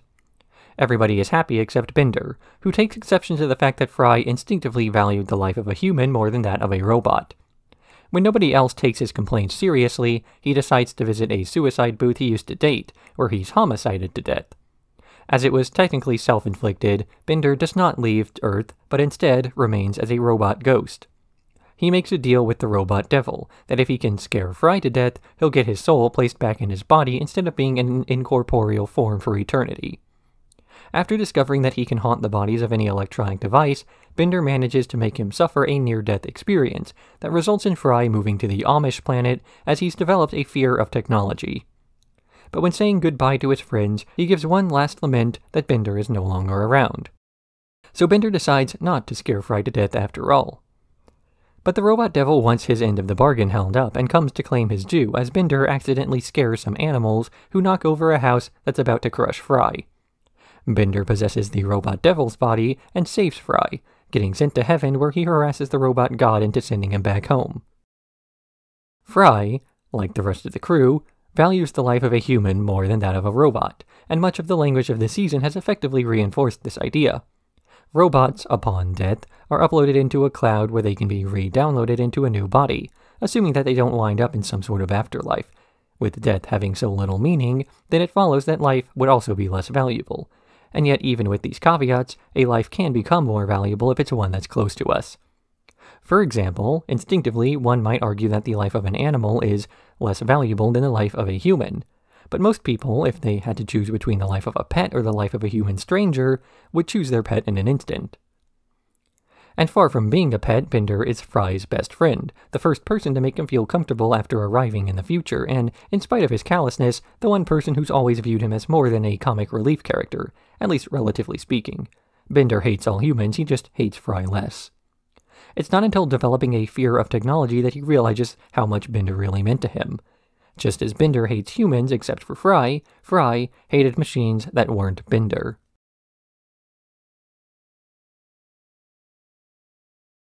Neutopia. Planet Express is bankrupt and needs a way to make some quick money. The men of Planet Express suggest a girly calendar, though this idea fails as they only have 3 female employees, with LaBarbara being temporarily hired for the calendar. After that failure, they use Leela's idea to convert Planet Express into an airline, only for their converted airplane to crash when Fry falls asleep at the controls. They land on a planet inhabited by a rock alien, who wishes to test the crew by pitting the genders against one another. Neither group is successful in their challenge, and they even planned on stealing from one another to survive, with Hermes and LaBarbara discovering this plot and then making love after realizing. The alien rescues them and chastises them for failing at the task that was supposed to teach them cooperation, and then removes their sexes as the next phase of his experiment. Without sex or gender, they stop fighting and begin to repair the ship, though when Hermes and LaBarbara realize they can't make love anymore, they demand that they have it back. The alien, believing they've taught the humans the intended lesson, attempts to revert them back to their original sex, only to swap them by mistake. Before they can rectify this issue, they're destroyed, leaving the crew to return to Earth this way. But once again, the men demand the woman pose for a girly calendar, selling enough copies to save the company before a different rock alien fixes everything before flying away. As with most boys versus girls plots on television, this episode has to exaggerate the differences between the sexes as well as making the characters much less amicable to one another, in order to make the plot work. Characters lose a bit of their usual personality to become a gender stereotype, so the writers can have an excuse to make fun of that gender stereotype, and this then makes for weak writing, as they're poking fun at something that's not usually there. But what this episode also pokes fun at is, you guessed it, Star Trek. The sheer number of TOS plots that involve the crew being kidnapped by some alien who makes them undergo an arbitrary trial that ostensibly is for research but in reality is a secret test of character is something that makes itself very well known in a show that has already borrowed, if not outright stolen, so much more. But instead of the usual Kirk speech, where a stoic captain calmly explains to the alien the misgiving of its ways and why humanity has moved on from obsessing with such petty squabbles, none of the cast here exists to serve that role, and as such, they wind up dealing with the consequences of their actions. Consequences that, again, exist because of exaggerations by the writers.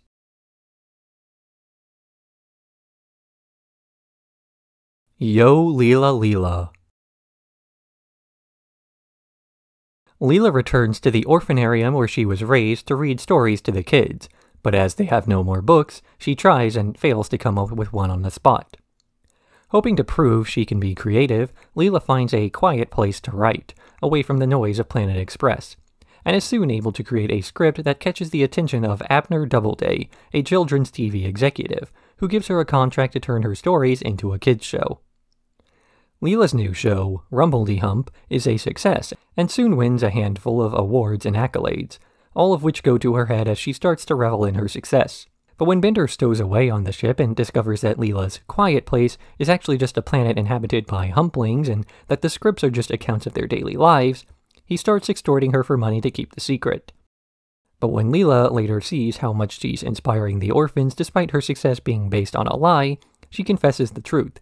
so Abner Doubleday simply films the Humplings directly, adopting all the orphans to work as stage crew, and Leela laments that she isn't really taught a lesson. A pretty standard story in fiction is to have a character suddenly become rich, have their personality change suddenly, and then for them to lose it all and learn some kind of lesson from the experience as their poor friends take them back. It's also common to see characters gain something by cheating or lying, only to then lose it all when the secret's revealed. And this episode does neither of these morals, nor does it have any moral at all.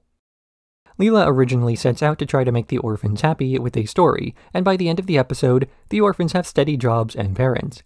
And while child labor is by no means a happy ending, if the alternative is life at the orphanarium eating books, then you take what you can get. Leela demands that she learn some lesson from the whole experience, that she ought to be punished to resolve her guilt of stealing stories from another planet.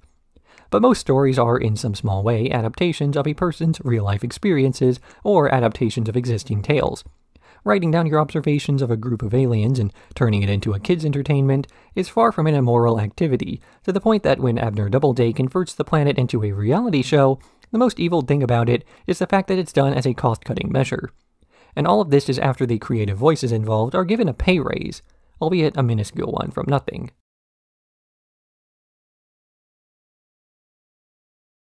Fry am the Eggman.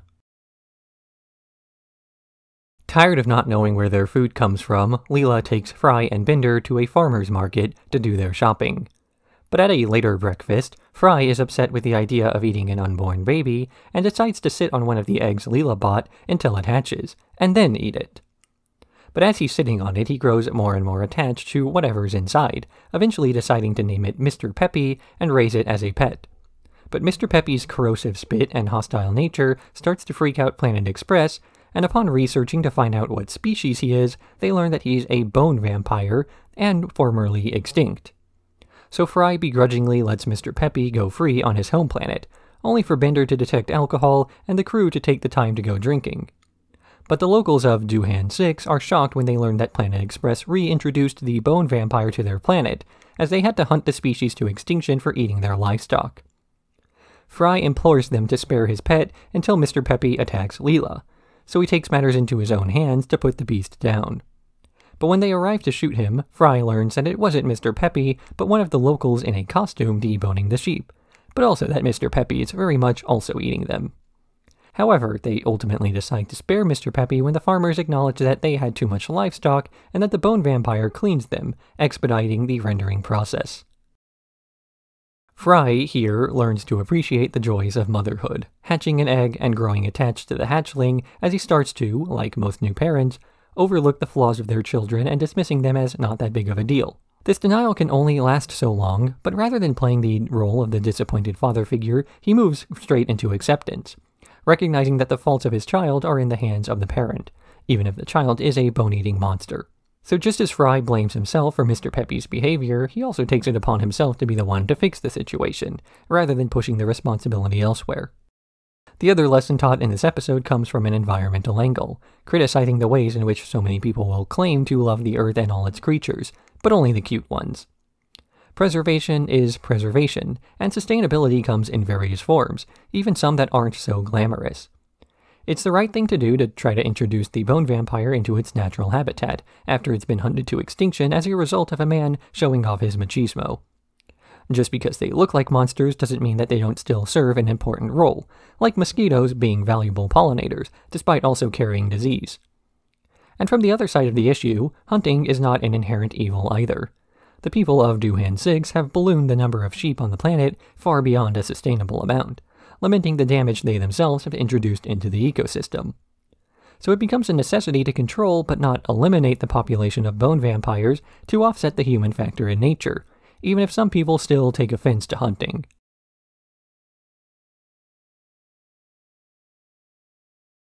All the President's Heads. Fry is working his night job at the Head Museum and gets pressured into throwing a party with all the president's heads. While partying, Zoidberg discovers that licking the fluid that heads are preserved in causes anyone nearby to be sent back to the time of that historical figure, and Farnsworth learns that one of his ancestors was a notorious traitor to the American Revolution. So he uses that first fact to attempt to remedy the second one, tracking down his ancestor with the help of Benjamin Franklin, and uncovering his counterfeiting racket. Hoping to stop him from trashing the early American economy, they beat David Farnsworth with a candlestick. Then, they burn all of his fake money with a lantern that turned out to be one of the warning signs of the impending British invasion, making Paul Revere's midnight ride deliver false information, and letting the British Army catch the revolutionaries off guard. When they return to the present, the crew of Planet Express find themselves engaged with British aphorisms, culture, and cuisine, as the American Revolution never happened. Likewise, David Farnsworth is now considered a national hero for his efforts in stopping the revolution, and the professor is notoriously wealthy from inheritance. But when he discovers his new relationship to the Queen, he decides to steal her crown to use the jewels to go back in time again, setting everything more or less right. The Futurama approach to science is applied to history here, where realism takes a backseat to whatever's interesting on a macro perspective, while just enough facts are thrown in the interest of maintaining a believable connection to our world. For example, a mind-switching device does not really exist, but the mathematical proof that resolves the conflict is solid, and that realism is what elevates the rest of the plot. Here, the crew of Planet Express goes back in time to clear the Farnsworth name, only to meet the Founding Fathers and eventually try to overcome the efforts of a close ally of Paul Revere, David Farnsworth, who was a real person who actually tried to crash the wartime economy of the early US by flooding the markets with counterfeits. So just as Futurama borrows from the science when it needs to add to the story and makes things up when it needs to, it does the same thing with history. The Founding Fathers are portrayed with a surprising amount of realism, from Ben Franklin's womanizing to the fallibility of many of the other men who are so idolized. But rather than this being an indictment of the first years of US history, it serves to make the events of this historical story better. That America's forefathers were not the larger-than-life figures they're portrayed as, but just as flawed and relatable as anyone alive today, or 1,000 years from now.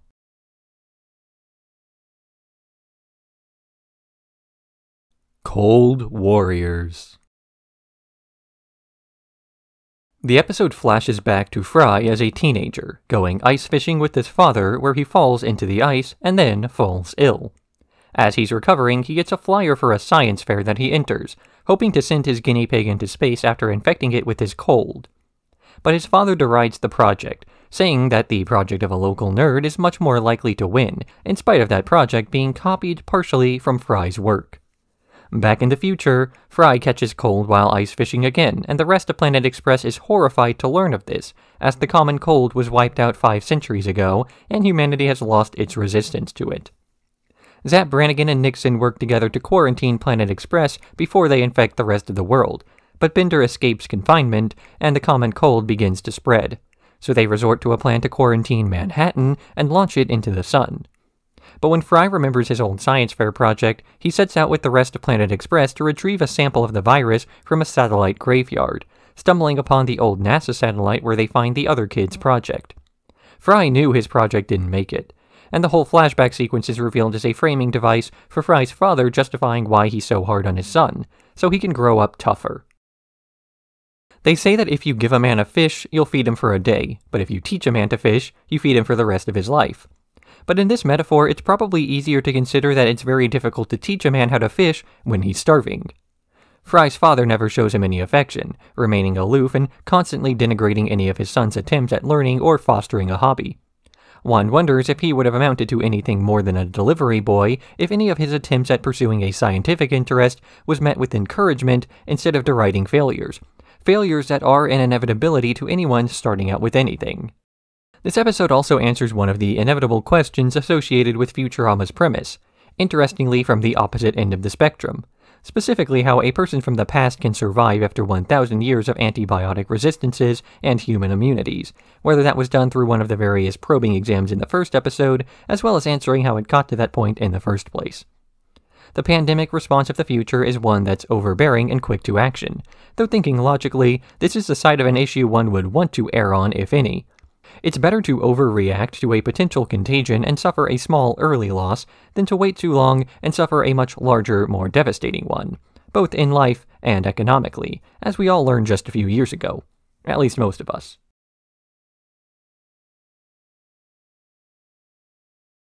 Overclockwise. To make him better at video games, Q*bert overclocks Bender's processor to improve his reaction times, and the two are able to beat their internet rivals, revealed as the three sons of Mom. When she identifies what she believes to be a cheater in an online game, she learns that it's one of her bending units and that he's been illegally altered. So the police are dispatched to arrest Q*bert, grabbing Farnsworth in the process, much to Mom's excitement at being able to legally destroy one of her enemies. It's illegal to modify Mom's robotics, as she suspects that nobody will buy her new models if they can simply improve the old ones, and she has people sign a legally binding EULA to prevent this. She also wants to remove the modifications from Bender, who they can't find as he used his overclocked brain to start to modify himself to have more processing power, eventually becoming so intelligent that he abandons Fry as he finds human squabbles beneath him. Leela has also abandoned Fry, as she was feeling trapped in what she thought was a dead-end relationship, going off into the galaxy to sell real estate. With Planet Express nearing bankruptcy and everybody he's close to being gone, Fry tries to track down Bender, stumbling upon him by chance as he's using Niagara Falls as both a generator and water cooler. Bender takes pity on him and sets out to end the court case, convincing Mom to drop the charges against Q*bert by convincing her that a jury would not convict a child, and then freeing the professor as Q*bert is a clone and one cannot be tried for the same crime twice. At the courthouse, Bender is then apprehended and factory reset, with everything returning to normal, including Fry's relationship with Leela because she couldn't stay gone. At the end of the episode, we get to watch Fry and Leela react to the future of their relationship, reading through an unseen printout of every major event in their relationship, presumably up until the very end. All we get out of this prediction are the expressions that they make in reaction to the future. While this feels like a poor sort of cop-out to a show that they learn of their future without sharing it with the audience, it would be much worse had they simply read it aloud, to spoil everything for us instead. Of course, the real reason this was done was the fact that this episode could have been the final episode of the show. As usual, Futurama was always on shaky ground when it came to knowing about their future, so they have to make each season's storyline end with something that would have to, at once, serve as a satisfying conclusion without being too conclusive, lest they eliminate any sort of tension for the future. But it's not like we were denied any information about the future of Fry and Leela after all. We got to see a confused Leela flee a relationship she saw going nowhere, only to realize she was unhappy separate from Fry and returning. And we saw Fry go through extreme lengths, not only in tracking down Bender or in hoping to return to the way things were. He threatens to jump off a high waterfall if he can't live his own life with the same people. Something that could have possibly been a contributing factor as to why Leela left in the first place. But Fry knows that he can't change. Bender gives up near omnipotence to be back in his old life, and even Leela returns in the end, a sign that their future is more likely going to be the same as their past.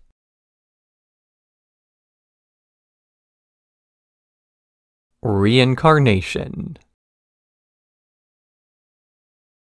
A 3-part episode showing various stylizations of the Planet Express crew.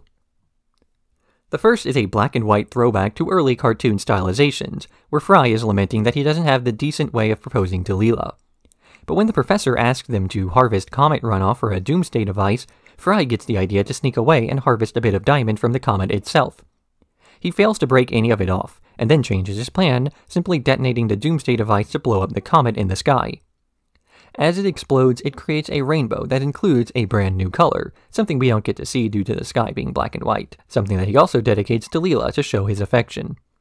In the end, the crystals from the raining comet shower down onto their proposal, locking them into that moment for billions of years. The next part of the episode uses 8-bit stylization, or at least occasionally, as the crew of Planet Express observes the professor unveiling his newest invention, a lens made from the crystals harvested from the comet in the last part. Using this lens, he's able to zoom in dramatically onto some matter, zooming past so many other obfuscations before discovering the root of all matter, the pixel. After doing a bit of quick maths to support his finding, he reveals that there is no more science left to discover, as all the laws of physics have now been solved.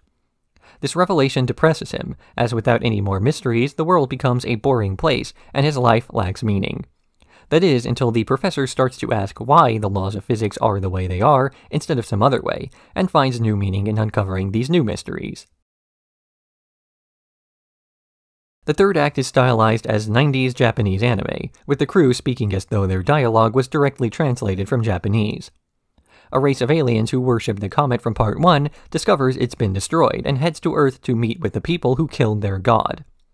but these aliens don't have mouths and do not understand speech, on top of being much more powerful than the forces of Earth, making both violence and diplomacy worthless. Fry and Bender attempt to use dance to convince them of Earth's peaceful intentions, but their movements are too rigid to get this point across, until Zoidberg steps up, shedding his shell to use his curves to convince the aliens not to fight. In the end, they were impressed enough by his dance to return home without any further violence. Season 7. Like Season 6 before it, Season 7 was split between its first and second halves for broadcast, as well as having a few episodes airing out of order for promotional reasons.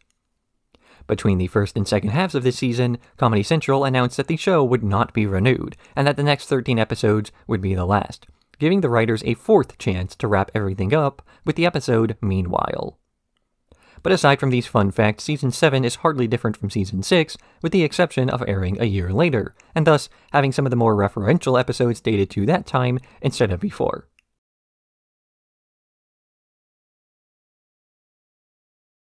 The Bots and the Bees. The professor unveils a new addition to Planet Express, a soda machine controlled by a robot named Bev. Bev dispenses a new form of slurm that Fry becomes addicted to, drinking so much of it that his skin starts to glow bright green. She also frequently argues with Bender, culminating in her scaring off a few of his floozies before they start a fight that ends with the two making love. Later dispenses a tiny bot that looks just like Bender, who he names Ben, but he's not happy about the idea of being a father. So Bender tries to officially abandon his son, only for Bev to abandon him first. Bender winds up caring for the kid, soon learning that he enjoys watching Bender bend things, and that he wants to be a bending unit himself one day. But he can't follow this dream, as he only has one memory slot, and that it's currently being used for his memory. Bender tries to encourage his son to lead a healthy life anyway, but on the day of his bat mitzvah, Bev reappears and uses Bender's earlier degree of abandonment to take Ben away. Undeterred, Bender tries to kidnap Ben and flee from the police together, but when Bender injures his arms and can't bend, it's up to Ben to try to bend a grate to get them to safety. He fails, but Bev abandons them once again and she has another child with the pursuing officers. When Ben is upset about his failure to bend, Bender asks the professor to remove all of his memories of his father to make room for a new bending card, and with Fry's help, they're able to get him to bending college before the registration deadline. Bender hates everybody but himself, and he really likes himself. Here we get to see the one way that Bender can really like someone other than him, if that person is basically him as well. He got along with Flexo for a while, and then he got along with Ben, as Ben was just a little version of Bender. So when Ben announced that he wanted to be more like his father, Bender set out to help him make that dream come true, in spite of the act being selfless.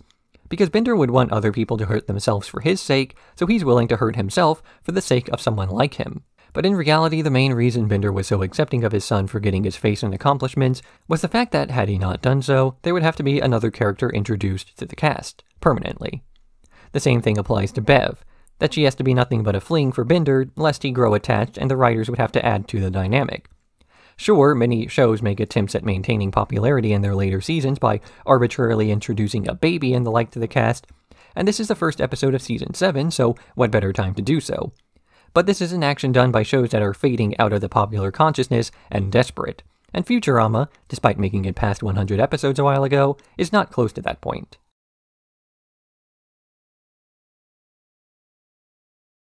A Farewell to Arms.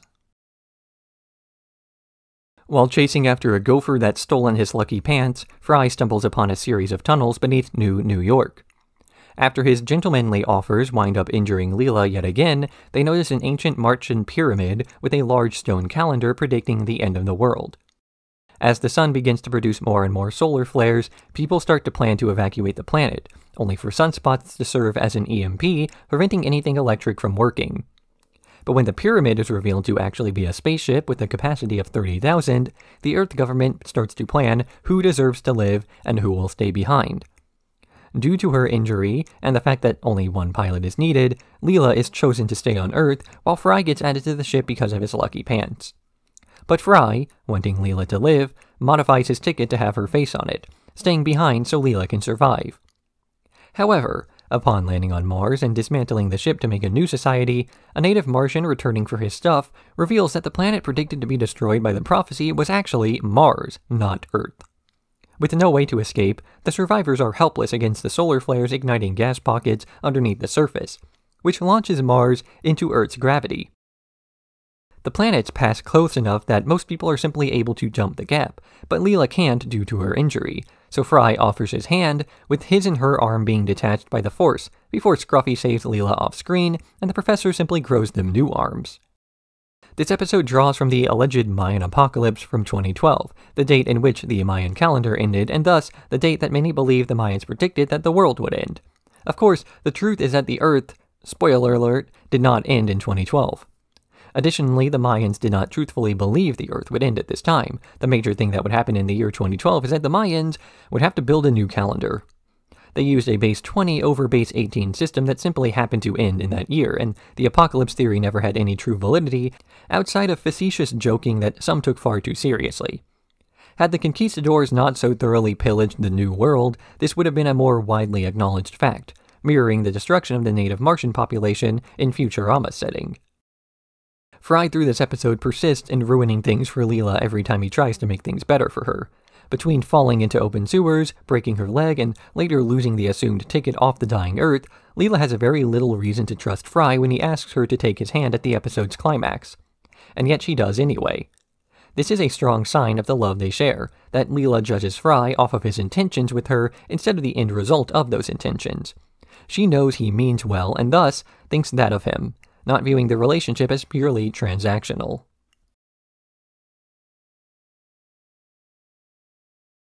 Decision 3012. Nixon runs for re-election, offering free beer as a bribe to constituents as well as demanding a Dyson fence be built around the planet to stop aliens from working on Earth. He leads in the polls, miles ahead of a reasonable candidate named Chris Travers, who Leela takes notice of, offering to run his campaign for him.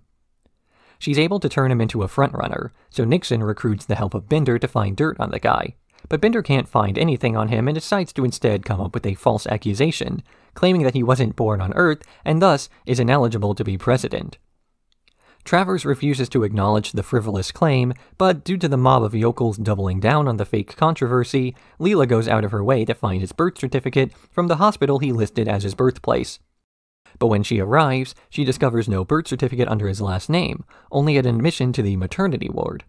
Travers arrives at the hospital, revealing that he's from Earth, years into the future. He was sent back in time to defeat Nixon after his terrible policies drove the world into starvation, with the soylent majority being ground into food as robots took over. So Leela plans to televise Travers' birth to prove he will be from Earth, silencing the skeptics and causing Travers to win the Earth elections.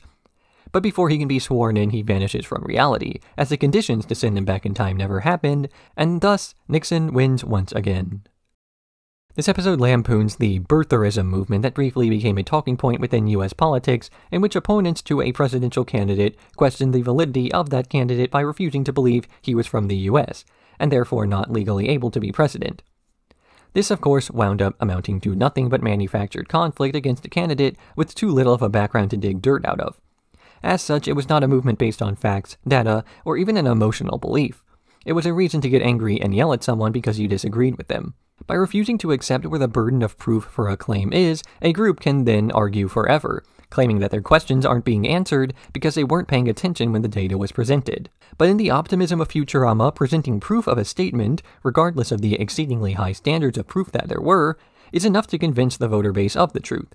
But this still doesn't succeed, as once the issues are voted out of office, the conditions that got people so concerned and politically involved were gone, and then people got content and lazy with the status quo. It's like someone with a hole in the roof of their house who doesn't fix it because, when it's raining, it's too wet to work, and while it's sunny, the hole's not a problem. So long as life continues on as normal, people tend to get lazy, and they turn a blind eye to minor injustices, only bothering to do something about these injustices once they're personally affected. But by then, who's left to fight for you?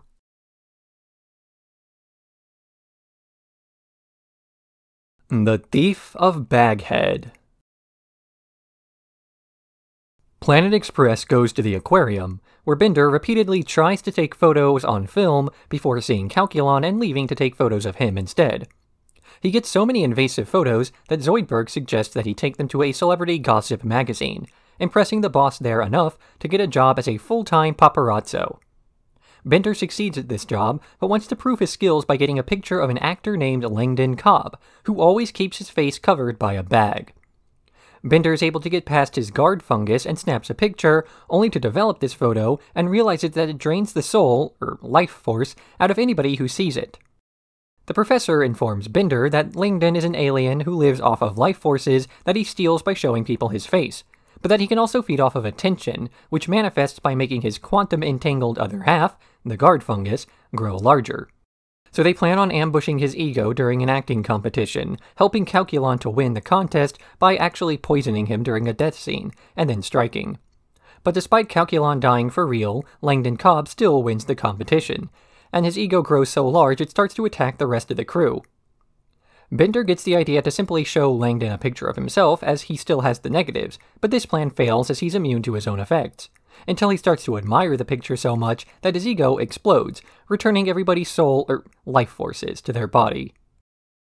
Langdon Cobb, as well as Bender, are on opposite sides of a large-scale parasocial relationship, the mass-scale obsession people have with celebrities, specifically their personal lives. Those with few close personal relationships often wind up trying to supplement their lack of affection by offsetting the difference onto strangers that they imagine are their friends. Bender is obsessed with Calculon, but Calculon is barely aware of Bender's existence, despite the fact that he really ought to be more aware by this point. And then this parasocial relationship ends up affecting the celebrities on the other end of it, as paparazzi, or today social media, ensures that every waking moment of their private life ends up being public, and this public worship tends to make them feel as though they're much more important than they are, then leading to bizarre behavior. Or rather, it puts this bizarre behavior onto a pedestal, where it's put up to more scrutiny as well as idolization. In reality, celebrities are hardly more strange than an average person. Their unique strangeness just happens to be broadcast to a larger and more critical audience than the layperson will ever comprehend. Our own weird habits tend to be kept to ourselves, but if a random person were suddenly made into a celebrity and their private life was a public life, they would no doubt be just as criticized. In turn, people who find themselves as public figures often end up making a more active effort to surround themselves with those who think like they do, or those who idolize them, to offset the extra scrutiny, and thus, the career creates narcissists.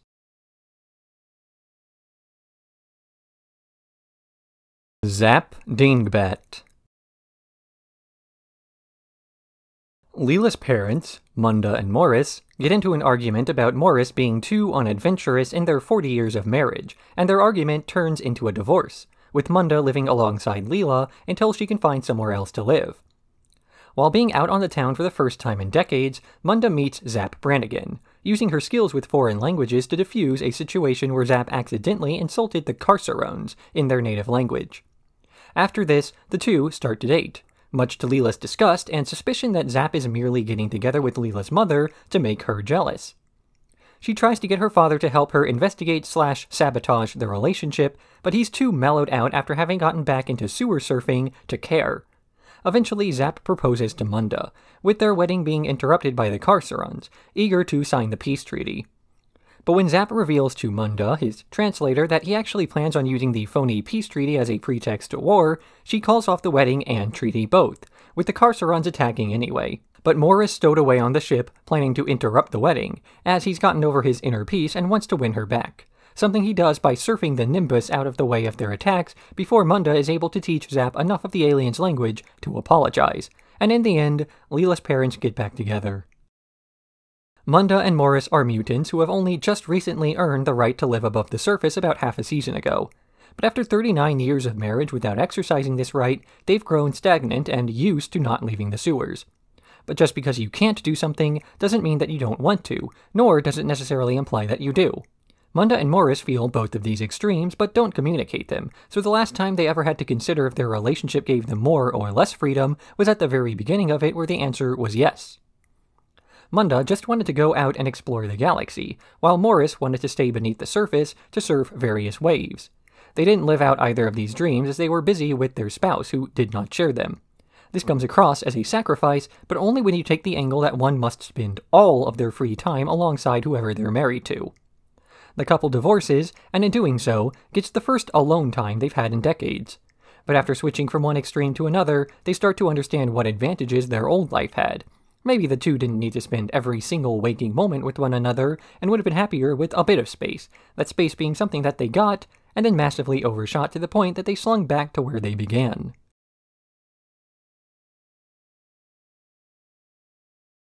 The Butterjunk Effect. While making a delivery to the moon, the Planet Express crew visits a butterfly derby, where women in skimpy costumes fight each other until one group falls to the ground. Leela and Amy enter an amateur bout, and despite losing, are brought on to compete full-time.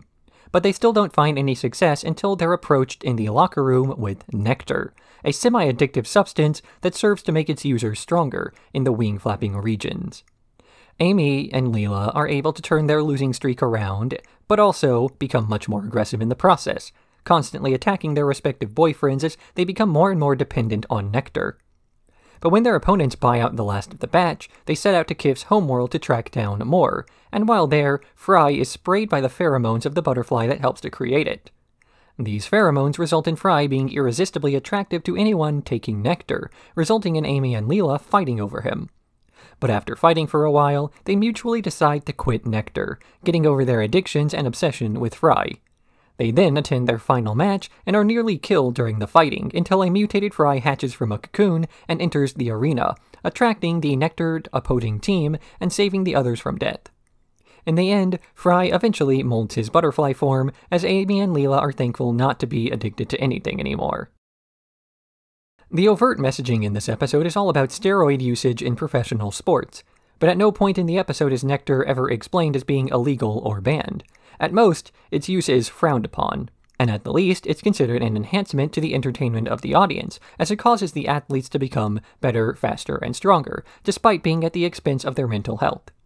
Amy and Leela start to become more aggressive husband beaters, unaware of the mental changes as they focus so heavily on the physical ones.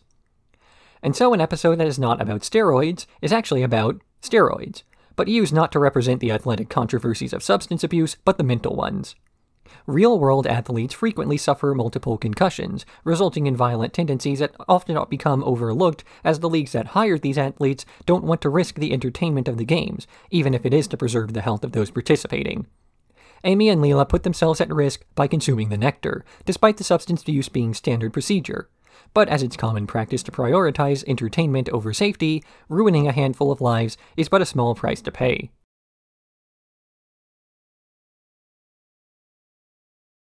The 6 Million Dollar Mon. Hermes does a performance review of everyone at Planet Express, and decides to fire the worst performing employee, himself, as he's wasted too much time doing performance reviews. While out with his wife at the park, they're attacked by Roberto, though he's apprehended by the police and given the electromagnetic chair. Hermes starts to feel inadequate about this, and finds a back-alley doctor to give him a grappling hook inside his chest, and later on an extending robotic arm. Despite Hermes getting his job back, Zoidberg starts to feel concerned about this change, eventually salvaging the human parts Hermes had removed to create a puppet for his comedy act / for companionship.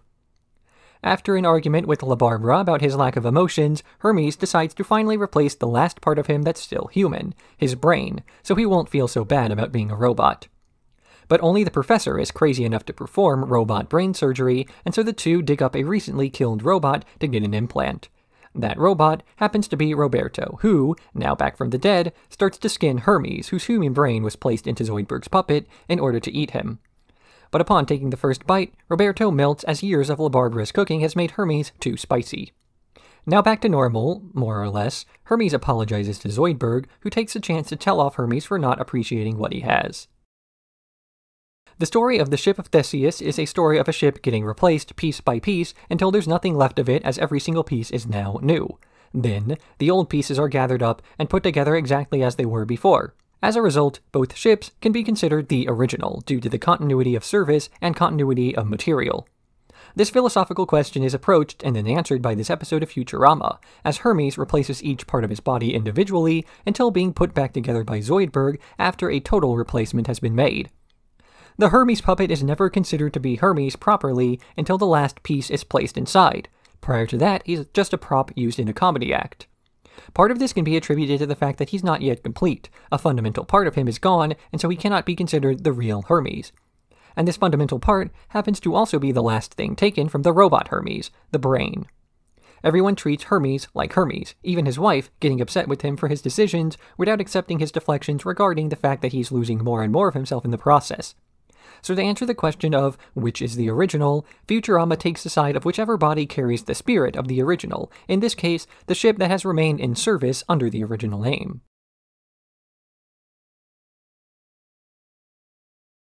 Fun on a bun.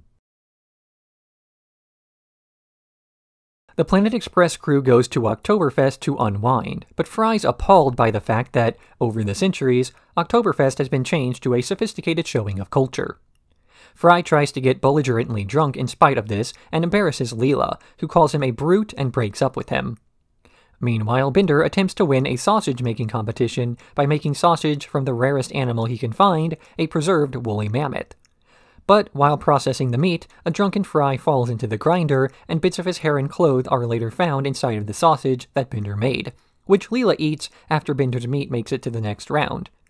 Horrified that she's eaten her ex-boyfriend, Leela goes to a forgetfulness center to have her memories of Fry disconnected from her brain, completely forgetting everything about the guy. The crew tries not to remind Leela of her grief as they return to Oktoberfest, where they end up being overrun by Neanderthals. As it turns out, Fry did not get crowned into sausage, but fell through the ice, discovering a group of buried Neanderthals who have lived in resentment of the surface dwellers for thousands of years. They accept Fry as one of their own due to his head injury, and he leads them in a rebellion against the technology of the future, or the present. But as he and Leela are fighting, the two suddenly recognize one another and begin to kiss, which inspires the rest of the attendees to follow suit, and they all celebrate an old-fashioned, low-brow Oktoberfest. The major conflict of this episode comes down to the brutish, uninhibited lifestyle of Fry and the Neanderthals versus the stuck-up and refined lifestyle of the socialites at Oktoberfest, a conflict that is as one-sided as it is contrived. Obviously, if asked to choose between a pre-industrial world and one that has access to anesthetics and penicillin, I choose the one that's slightly less fun. What also makes the plot contrived is the fact that the future folk are constant reflections of our own world, and thus not really the stuck-up stereotypes that they have to be for this episode's plot. But it's not as though the world of Futurama has ever been especially concerned with making plots like this make sense, as long as there's humor that can be found. Given a double justification in this plot, as the sight of Zapp's incompetence with the woolly mammoths overpowering dark matter engines with their tusks backs up one side. But more than a silly plot about cavemen beating up spacemen, this episode shows the strength of the relationship between Fry and Leela, with Leela overreacting to Fry's antics and immediately regretting that she loses the ability to make her peace with him, while Fry becomes angry, forgets why he's angry, and then takes out this misguided anger on the surface dweller that he only just learned about. But despite these two totally separate paths, all that it takes for them to recall their love is to see each other once more. Two characters with amnesia fall in love once again, to prove that the first time wasn't a fluke.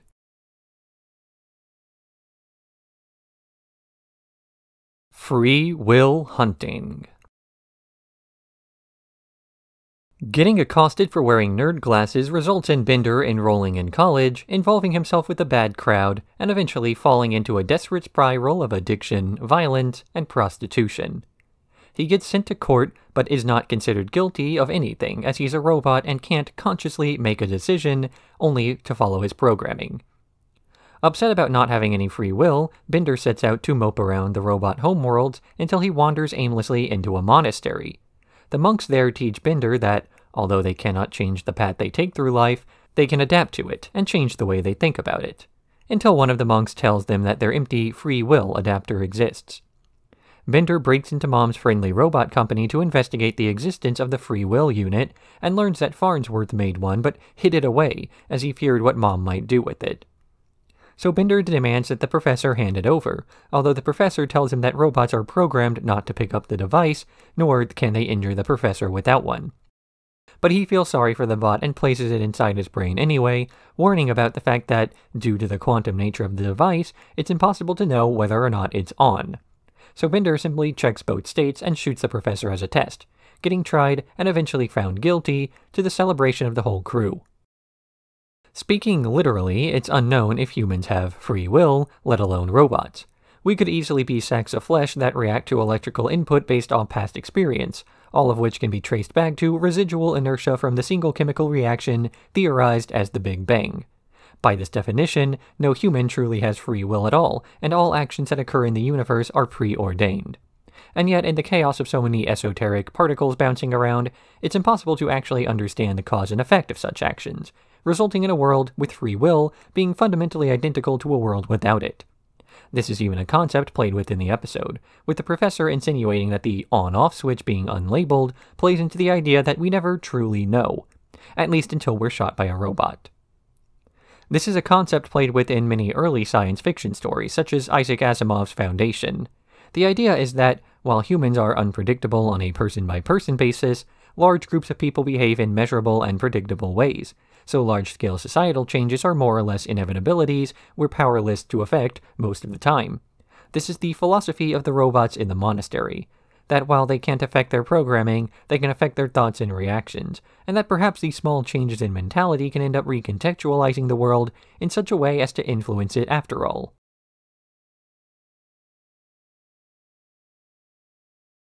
Near-Death Witch. Fry gets a delivery boy award and tries to dedicate it to his family, but Farnsworth didn't show up to the ceremony, so he gets mad and finds another relative instead. He discovers Ned and Velma Farnsworth living on the near-Death Star, and heads to their virtual retirement home to visit for a time. He gets along with them well, ultimately breaking them out by mistake and taking them back to Planet Express only for the professor to be upset about their visitation. After some moping, he reveals why. Ned and Velma never seemed to have time to play with him or support his scientific interests, and when he got accepted to MIT, they instead took him to live on a farm. He ran away from that farm and hasn't seen them since. After failing to make his peace with them in the present, Farnsworth runs away again, with Fry, Bender, and Leela tracking him down to the farm he was raised on, taking Ned and Velma there as well to try to talk him out of it. The professor's parents explain the truth, that Hubert Farnsworth was the younger of two brothers, the older of whom was deeply troubled, requiring his parents to stay up all night reading to him so he could sleep, eventually going crazy and getting checked into a mental institution. But after they misname him, the further truth is revealed. Hubert Farnsworth was the older brother, and his resentment for his parents came from the fact that they put him in the institution. Feeling sorry about the whole misunderstanding, he modifies their virtual retirement home to resemble the farm, and the family plays together one more time. There's a saying, the axe forgets, but the tree remembers. It's often used to describe the relationship one has with their parents, and how the perception that the parents have of the relationship can differ from how it's viewed by the child. Farnsworth naturally had no idea he was being read to every night. The only part of his childhood that he remembered were the parts where his waking hours were ignored. Likewise, many details of child rearing can often be overlooked due to parents putting more of an effort into the less visible aspects of taking care of a kid. Kids don't often make the connection between a parent working and their quality of life, so even if a parent is logging extra hours to ensure their child has more opportunities, the kid only sees that the adults in their life weren't around very often. But this is far from an excuse to forgive mistakes by parents, as the only ones who can ask for forgiveness are the people who made the mistake in the first place. Farnsworth's parents were doing what they viewed as the right thing, keeping a mentally unstable teenager away from a lifestyle that would have hurt him even more. But where they messed up was not in their actions, but in how they justified them, or rather, how they didn't. It took nearly 150 years before the Farnsworth parents finally explained to their child why they acted how they did, and that's all it would have taken to make peace instead of silently living in resentment in a virtual retirement home.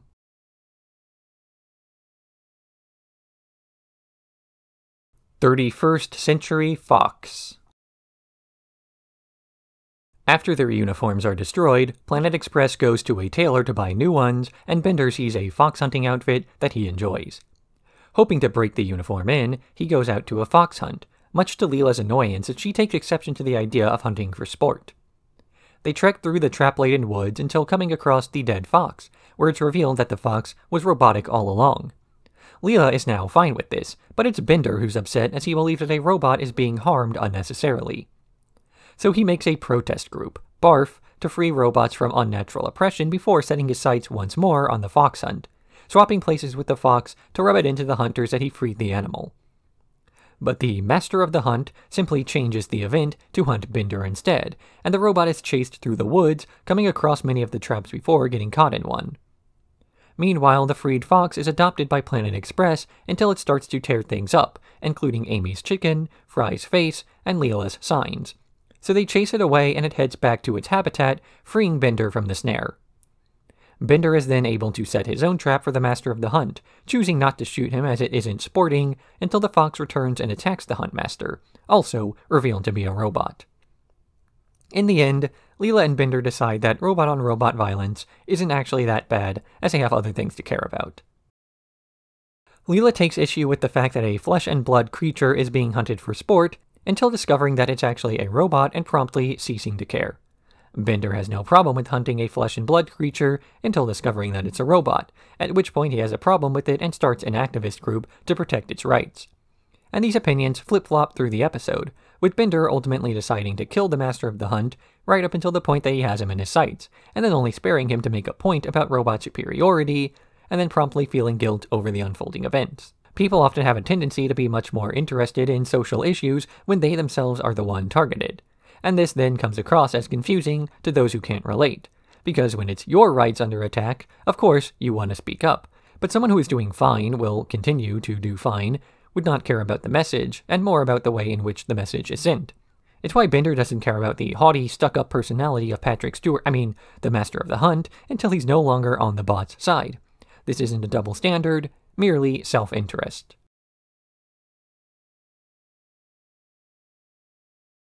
Viva Mars Vegas.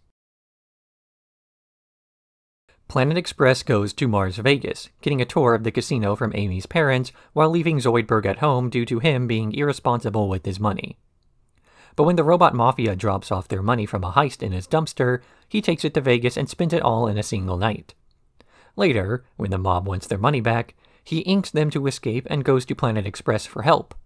The professor has a device that will turn ink invisible and uses it to cloak Zoidberg, getting away from the mob. But later, when the mob arrives at the casino where Zoidberg lost the money, they decide to take it over by force, leaving Amy and her parents without a penny to their name. So Amy hatches a plan to exploit Zoidberg's invisibility and her knowledge of the casino to sneak into the bank's vault, using rotten shrimp as a cover for Zoidberg sneaking in and eating all the cash. With the help of a few distractions, they manage to make it to the front lobby, only for the native Martian security to catch them before they can head out the door. Then, Amy reveals the true point of the heist. She wanted Zoidberg to steal the deed to the casino that reveals that her family's ownership was only meant to be temporary. The robot mafia demands that the security throws out the illegal occupiers, and they drag the mob away, reclaiming the casino and their land while returning the money to the Wong family. Futurama does a heist movie, complete with playing with the tropes of so many others, such as the point in which Amy announces that she's not going to explain her plan because it won't succeed unless the audience isn't in on the surprise. This ends up being doubled, as the plan goes awry anyway, only for the real plan to be revealed.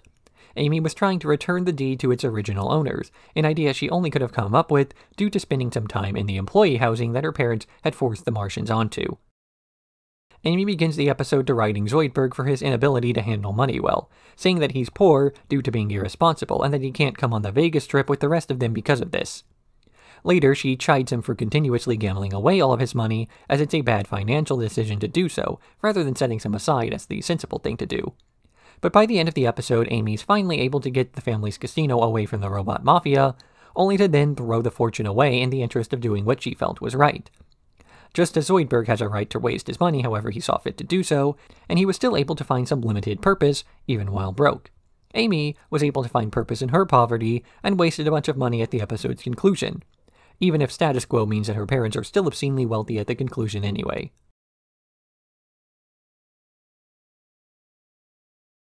Naturama. The episode begins as a faux documentary titled Mutual of Omicron's Wild Universe. The first act covers the life cycle of the salmon, with the salmon being represented by various members of the Futurama cast. They start out by swimming downstream, losing a few of their school along the way to waterfalls and predators. Upon arriving at the ocean, the fish begin to mingle, with the fry fish falling for the Leela fish as they grow to maturity and prepare to swim back to where they were birthed. But Leela lives in a separate stream, and Zapp escorts her upstream as Fry watches from one branch over. Ultimately, as the other fish all begin fertilizing, Fry opts to make the leap across the gap in time for Zapp to be eaten by a bear, and Fry and Leela are able to die happy. The next act is about the Pinta Island tortoise, a tortoise on the Galapagos Islands who's the last of his kind, seeking a mate he saw on the other side of the island once years ago. The rest of Planet Express joins him on this extraordinarily slow journey until he's finally able to reunite with his old love, who turns out to be a rock. Undeterred, Farnsworth proceeds to attempt to mate with the rock, only for the mom tortoise to arrive and jealously push it off a cliff. The two are able to repopulate the species before dying of old age, assuming a happy ending, in spite of their offspring falling off the same cliff and getting crushed. The final segment is about the elephant seal, where the group is dominated by a physically powerful alpha male while the remaining males stand aside, alone and unable to mate. But tired of being ignored by society, they encourage a Kif seal to try to seduce Amy anyway by presenting her with a meal of squid, ultimately challenging Bender to a fight where he's gruesomely beaten to a pulp. In the end, Bender reasserts his dominance, only for the next batch of offspring to resemble every man but him, due to the fact that Bender was too busy defending his land to notice the sneaky males.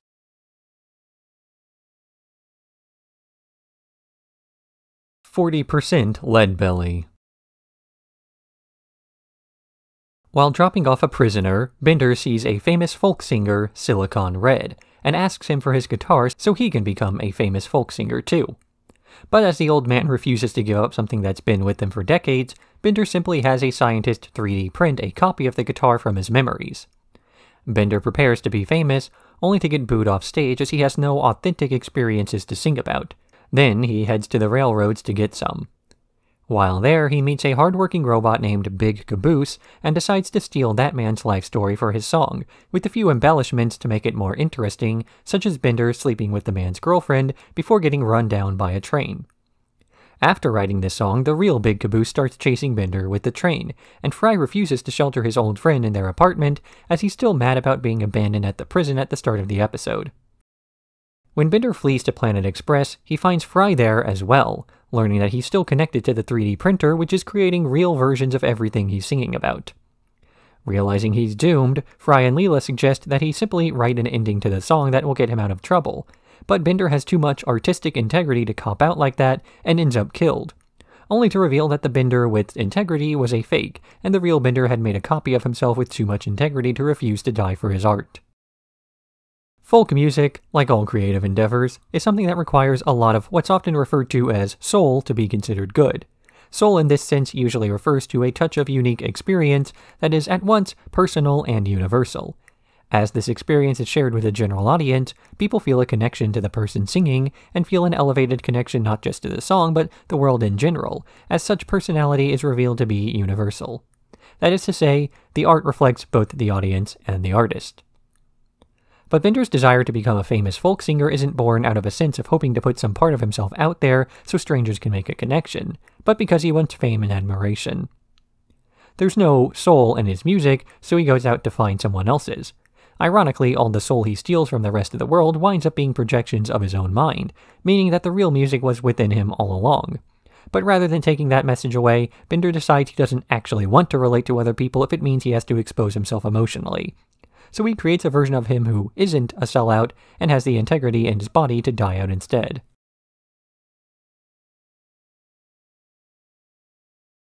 "2D Blacktop." The Professor and Leela argue over the Professor's modifications to the ship, constantly making it faster and fancier, but ignoring the safety concerns of the actual crew. When it's destroyed and sent to a scrapyard, the Professor breaks into that yard to repair his ship with even fewer safety regulations on it, while Leela buys a gray cube that she claims is far safer than the old ship. The Professor ends up getting into a street race with a gang of racers who offer to let him into their gang when he shows off his multi-dimensional drifting.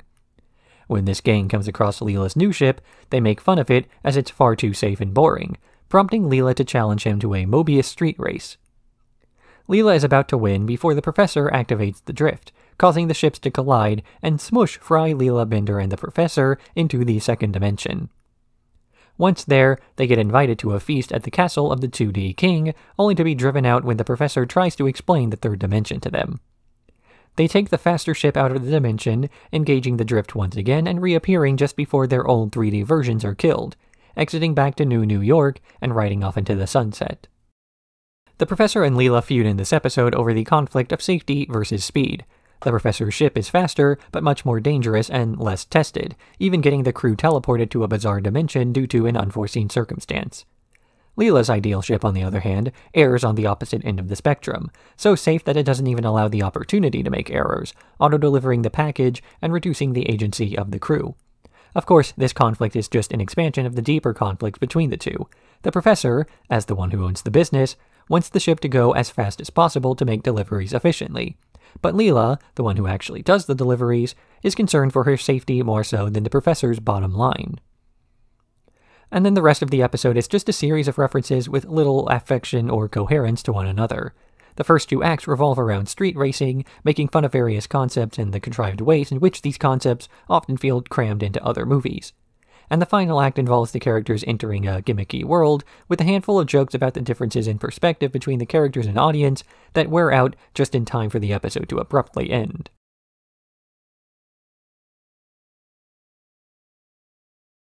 T. The Terrestrial. Hoping to get a merit badge, Lrrr, ruler of the planet Omicron Persei 8, takes his son out to conquer a defenseless planet, Earth. While conquering the planet, Jur, his son, kills one of the Agnew clones and Nixon reacts by putting an embargo on the other planet. This happens just as the professor runs out of his arthritis cream, the main ingredient of which is only found on Omicron Persei 8, so the crew has to sneak onto the planet to harvest some. But when the Omicronians nearly catch them in the act, Fry gets left behind. He gets discovered by Jur, who takes him in as a pet in secret. But Lrrr discovers Fry and forces Jur to kill him, which Jur refuses to do, only for Fry to die of malnutrition anyway. But just after dying, he's brought back by the plants he's ingested, reacting with Bender's electromagnetism, as Bender eventually felt guilty enough to save Fry after a week of using their answering machine to make it appear as though Fry is simply busy. And the two return home, where Fry is confused about his hero's welcome. Futurama has always been a show willing to affectionately poke fun at various sci-fi tropes and storylines, and this is an episode where they take a shot at sci-fi adjacent movies.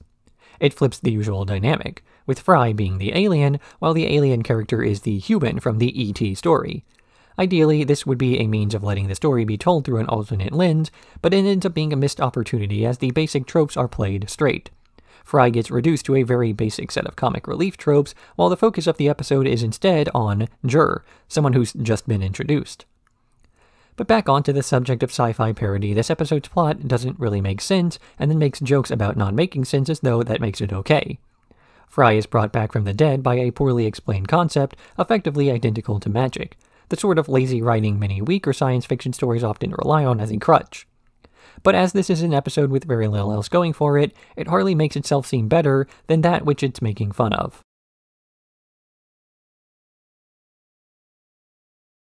Fry and Leela's Big Fling. Fry and Leela attempt to go on a date, but can't find anywhere to be alone together until a targeted advertisement on Leela's wrist informs them of a fully automated resort, where they can be entirely alone. The two head out while the rest of the crew goes to the planet Simian 7, a planet of the apes where humans are not allowed, and they drop off a delivery of classic cars, with Amy wearing marmoset pajamas to blend in. They receive a tour of the planet from Gunter, Fry's college roommate, and he shows them a museum with various exhibits, including an exhibit that shows Fry and Leela's date.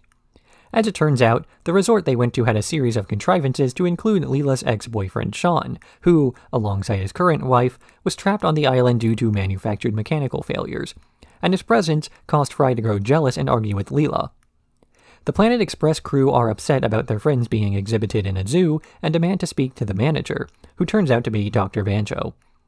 He shows them footage of Fry and Leela insulting their friends, but Amy and the rest decide to rescue them anyway, only to be eaten by a sandworm as they spend the next week being digested, while Fry and Leela finish up their vacation. A lot of TV shows with romantic elements will play up plots involving jealousy from the presence of ex-lovers, having one character suddenly feel retroactively betrayed by their partner's history. Generally, this is the type of plot that's derived, both in fiction and real life, by one person's feelings of inadequacy. That the idea of any competition to their romance is terrifying, as they feel like they would get second place in a competition between two people. But these plots are often very contrived as well, two characters who are in love suddenly deciding against the judgment that's piloted their feelings for so long, or rather, one character interprets the events this way. And so what better way to show off the personality contrivances than to literally have them be an in-universe contrivance? Fry and Leela's relationship spat is really just an invention by the apes, who are using them as a zoo exhibit, watching the two argue the way people might watch the same story play out on television. And in keeping with the tone of this, the episode reveals that there was no real threat or danger in the end. Just because Fry and Leela are unknowingly in a museum doesn't actually imply danger, just as two characters in a TV show are guaranteed to resolve their dispute in the interest of maintaining status quo.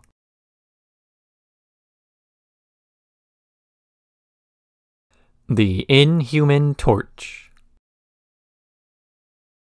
Zapp's ineptitude causes a collapse in a helium mine on the Sun, and Planet Express is sent to fix it. Bender tries to avoid doing any actual work, but inadvertently launches himself deeper into the mine, rescuing a miner by accident. When he sees the amount of praise he's getting for the rescue, he saves the rest of them, getting a medal from the mayor and earning Planet Express the right to serve as the new firefighting team for New York City. They put out a series of fires, but Bender gets most of the credit, until the rest of the crew eventually deduces that all the fires started near places Bender usually visits. They accuse him of starting all the fires and kick him out of the firefighters, but while leaving, Bender finds a sentient solar flare that attached itself to him back on the Sun, the one responsible for lighting all the fires, and the solar flare declares its intentions to turn the Earth into a second sun. So Bender goes to the Arctic Ocean to make sure the fire can't burn anything ever again. Fry finds Bender's destroyed medal and concludes that Bender couldn't have started the fires, as he would never destroy something valuable that belonged to him. But when he hears the true story from Bender, he doesn't believe it. The fire then attaches itself to Fry and follows him home, so Bender chases after it, eventually fighting it in the basement of Planet Express before the two other solar flares thank him for his heroism, even though no one will ever believe him.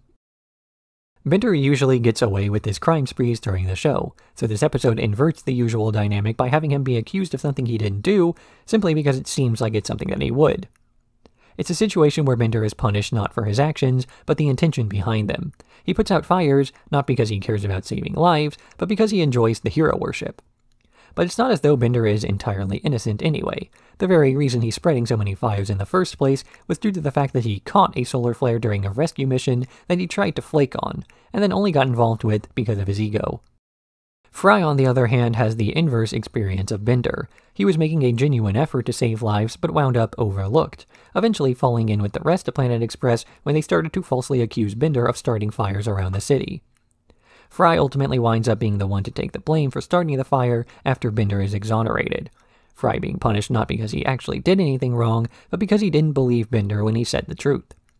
And it's also worth pointing out that the only reason the fire at Planet Express happened was because Fry didn't trust Bender's word, leaving him open to be exploited by the solar flare in the first place.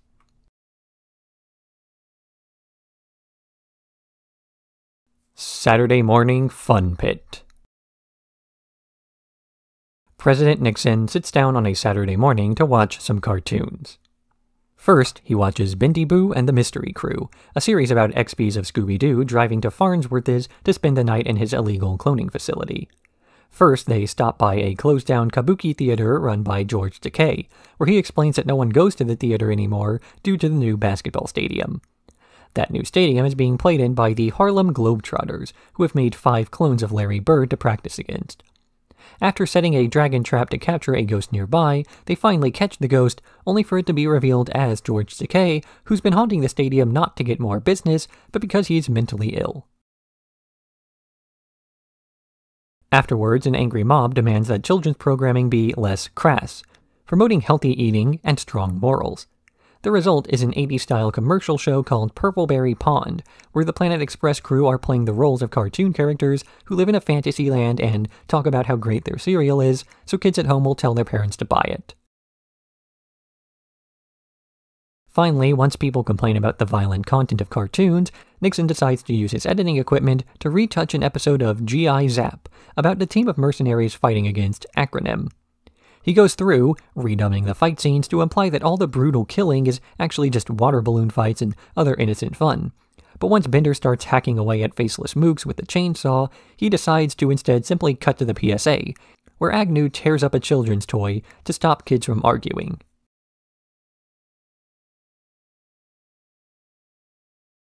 Calculon 2.0. Bender and Fry are grieving the death of Calculon, as well as the fact that their favorite show, All My Circuits, is no longer good without the actor. So with the professor's help, they dig up his corpse and negotiate with the robot devil to get his soul from robot hell, eventually performing a science that resurrects his body.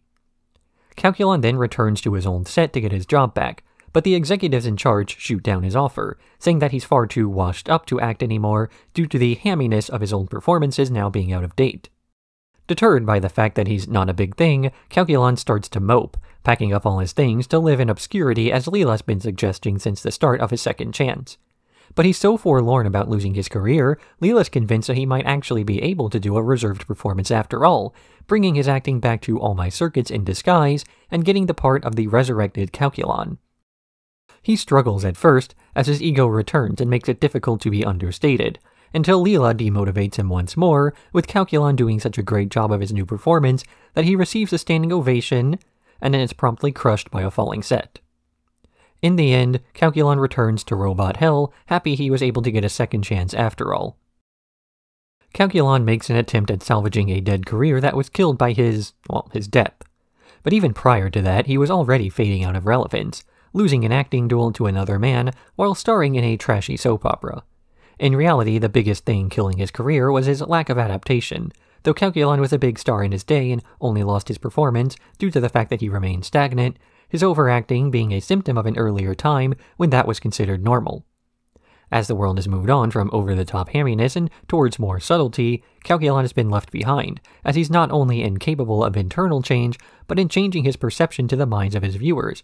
Calculon will always be considered old school, even when he's not. But Calculon is still able to find some success despite this by channeling his personal experience into his career, getting some relatability out of being left behind, able to appeal to the older demographic who grew up with him, feeling the same way. Or something like that.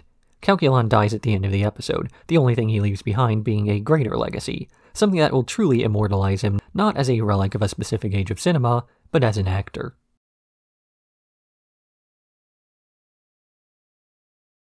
Assy Come Home. Planet Express delivers a shipment to a gang-infested planet that Leela discovers is full of firearms. She orders Bender to destroy them, only for the guns to be revealed as a peace offering between the two gangs that winds up destroying all of them. They rush back to the ship only to learn that, as they were gone, Bender was stolen, save for his eyes and mouth. They track his last location to a robot chop shop and receive a list of where each part was sold to, flying around the galaxy to retrieve each Bender bit one by one until they only have a single piece remaining, Bender's shiny metal ass. This is revealed to have been on board a ship that sank in the Sargasso Galaxy, so Leela, Fry, and Bender set out to retrieve it with the assistance of the lighthouse keeper, whose lighthouse cannot penetrate the thick fog surrounding the asteroid.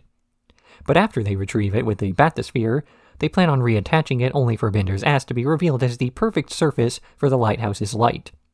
He reluctantly parts with it in the interest of saving sailors' lives, but after moping back in Planet Express, the ass returns home, having grown sick of the lighthouse keeper's Bible stories. A heartfelt tale about Bender going to extreme lengths to retrieve and then part with his shiny metal ass, or at least, that's what the episode portrays itself as. At a point, one starts to wonder just how much of an attachment the audience is supposed to feel to objects that the cast relates to instead of what those objects mean to the viewers. Bender's shiny metal ass is a part of one of his main catchphrases, but this catchphrase's popularity may have been confused for a close emotional attachment.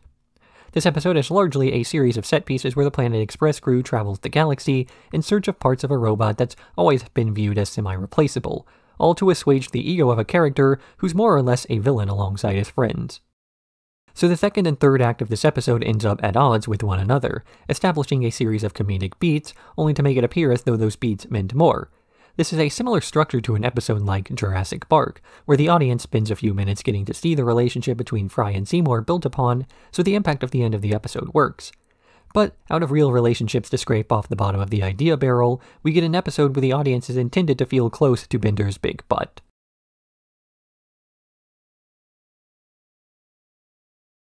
Leela and the Gene Stalk. While at a southern bar, Leela finds out she's unable to let go of the mechanical buggy, and Zoidberg identifies why. She's developing small suction cups on her hands due to her mutant DNA.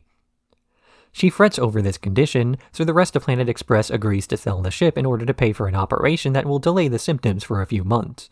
But Fry purchases magic beans instead. These beans later grow into a massive beanstalk that reaches the sky, and Leela decides to climb to the top instead of fleeing to live in the sewers as a mutant.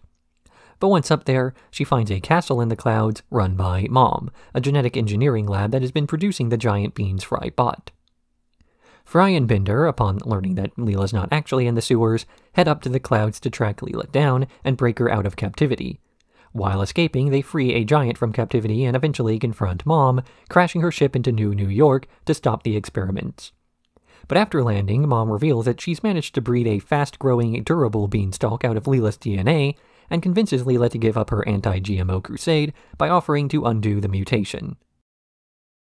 The antagonist of this episode is initially played up to be Mom, who's been experimenting with genetic modifications in a scary-looking lab, capturing Leela after she intrudes on the castle grounds and using her DNA with the nefarious goal of making a fast-growing sturdy plant that can feed millions of people and curing gigantism.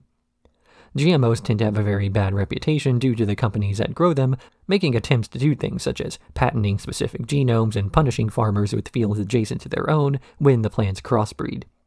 The reality, though, is that genetic engineering is essentially just an acceleration of the tens of thousands of years old human activity of replanting the hottest peppers and biggest potatoes. It's unequivocally good science that happens to have been co-opted by greed. On the character side, this episode shows the split between the way that Fry and Leela view Leela's appearance. Fry repeatedly states that no matter how much Leela's appearance makes him recoil in fear, he still loves her for her behavior and personality. But it's Leela who's conscious of her appearance, not in the context of her fear that Fry won't find her attractive, but in the sense that she herself won't. It's one thing to have a partner who finds you attractive, it's another thing entirely to find yourself worthy of that praise, lest it come across as insincere.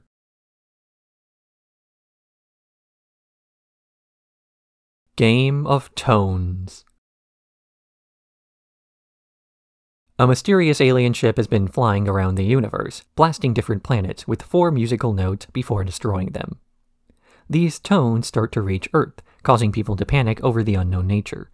But Fry seems to remember where they came from, with the professor scanning his brain to identify when in his memory he heard them, December 31st, 1999, the day he was frozen. To awaken the memory, Planet Express has Fry go into a dreamlike state that allows him to relive his last day in the 20th century. He wanders around in his dream, trying to figure out where he heard the notes before, but eventually winds up distracted by trying to spend time with his family for the first time in thousands of years. But the rest of Planet Express, concerned with how long the process is taking, enter his dream and force him to start remembering more, winding up at the exact moment where Fry's about to be frozen, when he hears the tones once again, as well as 2 other notes.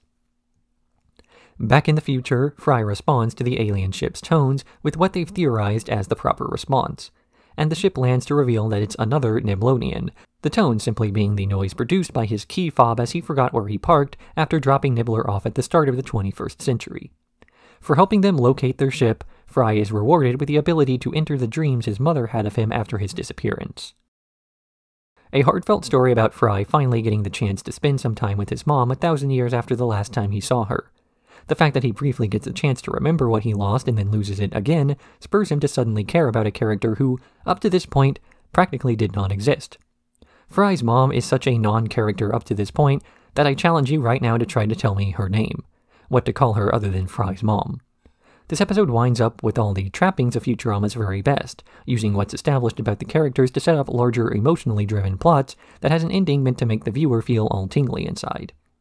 But this episode is not about some grand conspiracy foreshadowed from the very beginning of the show that winds up explaining so much backstory, but is instead about a Niblonian who we just met trying to find his spaceship after he lost it.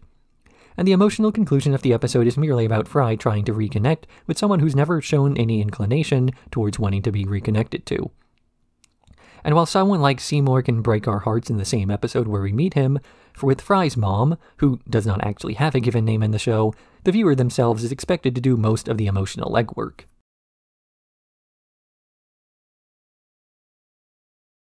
Murder on the Planet Express. Everybody at Planet Express starts to mistrust each other as accusations fly about various oddities around the office. So they all set up hidden cameras to catch the person they're accusing in the act, only to learn that it was someone else after all. When these exonerations don't actually prevent arguments, the professor feels forced to make everyone go on a company team-building exercise. The hired business consultant, Dan McMasters, tries to prove he can trust people by picking up a random hitchhiker who turns out to be a shape-shifting alien who eats him. The rest of the crew hides from the monster in the panic room, where they plan to head out in pairs to fix various damaged parts of the ship. Fry and Bender work together to offset Bender's damaged gyroscope and Fry's missing magnetic boots. Amy and Leela are assaulted by the monster but fight it off together. And Zoidberg even saves Hermes' life. After making their peace with one another and returning to the panic room, the professor reveals there was no danger, as the shapeshifter was part of a team-building exercise. And then he shapeshifts and starts to eat people himself. They wander around the ship, getting killed off one by one, until Fry and Bender are alone, where they apologize for their earlier accusations, before McMasters enters and says the whole thing was a test all along, and then the paranoid duo shoots him to dust. At the end of the episode, Fry and Bender learn that the entire ordeal was a fabrication of the team-building organization, and they were never in any real danger. But afterwards they learn that the man they killed together has a reward for information on his killer, and the two are implied to fight over who gets to report whom. This is shortly after the two have made a secret pact never to tell anyone about what they did. Fry and Bender, as well as the rest of the crew on Planet Express, were all put under an extremely stressful situation, and were able to come out closer as a result. But as soon as they're out of that situation, the newfound companionships are all but gone. Bonds formed under stress tend to only hold up under stress, just as much as bonds formed in good times tend to collapse under stress. And what's more stressful than a recreation of The Thing? A shapeshifter threatens the crew, causing everyone to turn on one another as they become unable to identify who's real and who's not. And while the answer of realness tends to be found in whoever happens to be saving the life of the person attempting to answer that question, their other attempts prove useless, like Fry and Bender not knowing each other enough to come up with something both of them would have the same answer to.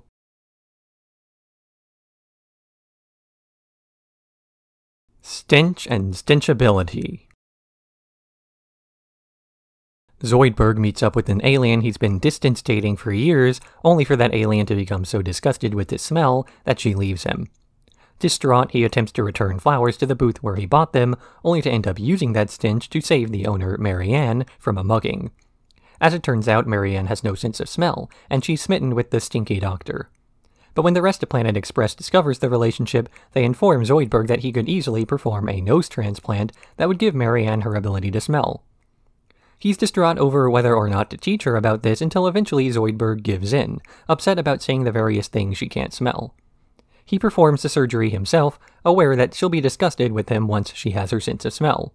But instead of this coming true, she reveals that she doesn't know a good smell from a bad one, and finds Zoidberg's stench acceptable. Meanwhile, Bender enters a local tap dancing competition, making it to the finals, where he plans on sabotaging his opponent, a young girl with a heart condition, only for her to break his kneecaps before he gets the chance to. She winds up winning the tap dance off, but has a heart attack from the excitement. Bender celebrates his win by dancing on the girl's corpse, only for his tap dancing to restart her heart, and the two decide to use their tap dancing skills for evil, together. There's no accounting for taste, unless you want to fit in with everyone else. Marianne has never had a sense of smell, and thus has no way of gauging what a good or bad one is, and no way of being influenced by other people's tastes. As long as one doesn't have a person influencing their opinions, it's easy to find something pleasant that others might find unpalatable. And while smell is generally less ambiguous in terms of good or bad, smell after all is a human sense meant to identify spoiled food, the associations one has in their head with certain scents will change from person to person. It's like somebody who thinks the beach smells like an enjoyable vacation, while another might think it smells like dead fish. And once you shed the initial impressions that social norms place onto you, you are truly able to start to form opinions for yourself. Many people will make the claim that they're an independent thinker, but still only make their opinions based off partial information, like a person judging light based off who's casting a shadow. So real independent thinking comes from being able to form your own first impression, instead of being put off by somebody due to what others tell you you ought to already know.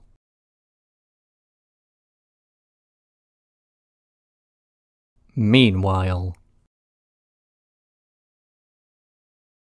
Fry and Leela go to the moon park they visited for their first delivery, where an accident on one of the rides launches Leela outside the air dome where she is nearly killed. Realizing that life is short, Fry decides to propose to her, right around the time that the professor unveils his new machine, a time button that can send the user 10 seconds back in time. Fry steals the button and uses it to prepare everything for his proposal to Leela, but when she doesn't arrive at their meeting point on the roof of New York's tallest building, he decides to jump off. But as it turns out, Leela was on time, and Fry's watch was fast due to repeated use. So he goes back in time 10 seconds, only to realize that he had been falling for more than 10 seconds. As the button takes 10 seconds to recharge, Fry cannot escape the time loop of falling forever. But the professor and the rest of Planet Express discover that the time button's theft, and head out to use the professor's time shelter to stop it, going to the tower where they make a plan to stop Fry from falling. Bender's airbag saves him, but not before the button is destroyed, freezing Fry and Leela in time. With no way to fix the button, they simply spend the rest of eternity with one another, leading full lives and growing old together. But when they're both elderly, the professor appears, after having been torn apart by a time reset occurring outside the shelter. He fixes the button and offers to rewind them back to the place they were before the professor ever invented the button, and Fry and Leela declare their intentions to grow old all over again.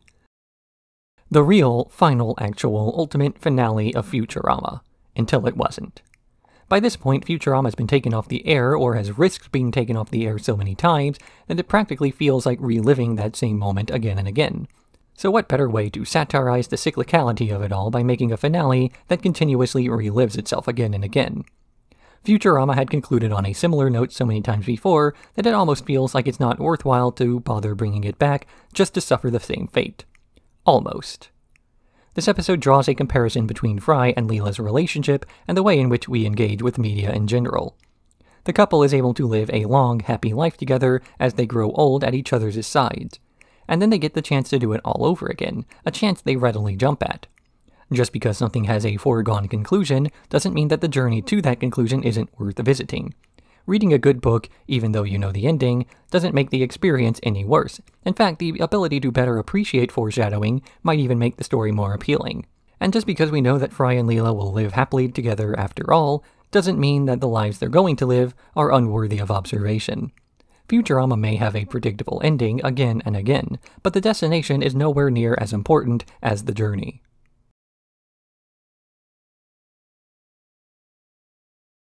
Simpson-O-Rama. Springfield Elementary buries a time capsule to be dug up after 1,000 years.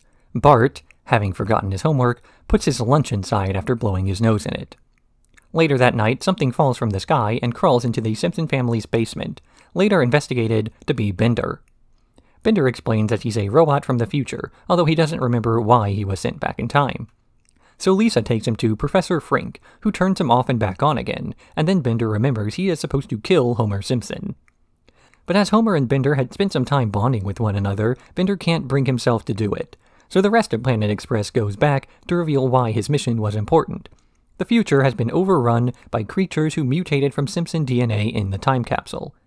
The Professor, Frink, and Lisa deduce that they don't actually have to kill a Simpson to prevent this, but that they simply need to dig up the time capsule. However, before they get the chance to do so, the creatures in the future destroy the time machine, sending everyone but Bender and Maggie into the future.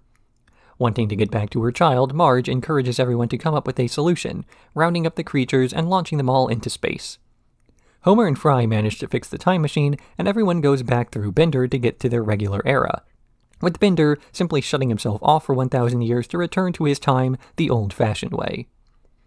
In the end, the creatures wind up landing on Omicron Persei 8 just in time for a visit from Kang and Kodos. Two long-running shows with ever-expanding casts and worlds are crossed over, and like with most crossover episodes, the script winds up packed with far too much for any one story to have enough emphasis to justify itself. The episode even pokes fun at this phenomenon, with someone like Zoidberg appearing for a single line and ceasing to be relevant after delivering it. Unfortunately, so many other characters wind up going down the same spiral of irrelevance as well, characters that ostensibly are supposed to be important to the cast. So what this episode ends up doing, outside of being a very simple gimmick, is by trying to capture the spirit of each show at once. And yet Futurama was a show that was initially conceived as a way to reject the tropes that The Simpsons had been reduced to, a way to create something outside of the shadow of its predecessor. So what ends up happening instead are two shows who seem to be at odds with one another, as though not even the characters themselves want to be there.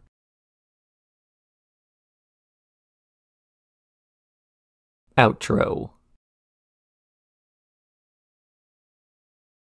Most critics reviewing the second life of Futurama came to a similar conclusion, that the show still had plenty of great moments, but was far from living up to the standards of the classic seasons of 1 through 4. That is to say, the good episodes of Futurama were just as good as always, while the bad episodes were worse. Though the show averaged out as a lesser revival than usual, but not a revival without some merit on its own. One can still enjoy the show for individual gags and plotlines, and even some of the more critically panned stories still found fans eager for a rewatch. And rewatchability is what keeps a show in the modern consciousness. As of the release of this video, Futurama has been renewed again, and it's between seasons again, and of course, the only reason it was renewed, besides a general risk aversion by producers forcing them to stick to established franchises, is because Futurama does not lose fans. People who enjoyed the show came back to it again and again, and the current owner of the streaming rights will always find a consistent audience with Futurama. So while one could say that the show being cancelled means that the show is dead, the reality is that it's merely hibernating. No new episodes were produced for nearly a decade, but that doesn't actually mean that Futurama has stopped existing in the consciousness of people. Just as the inspirations for Futurama continue to influence the show's writers for decades after being taken off the air. And with that precedent in mind, Futurama will likewise continue to influence future creatives for decades, or even millennia, to come.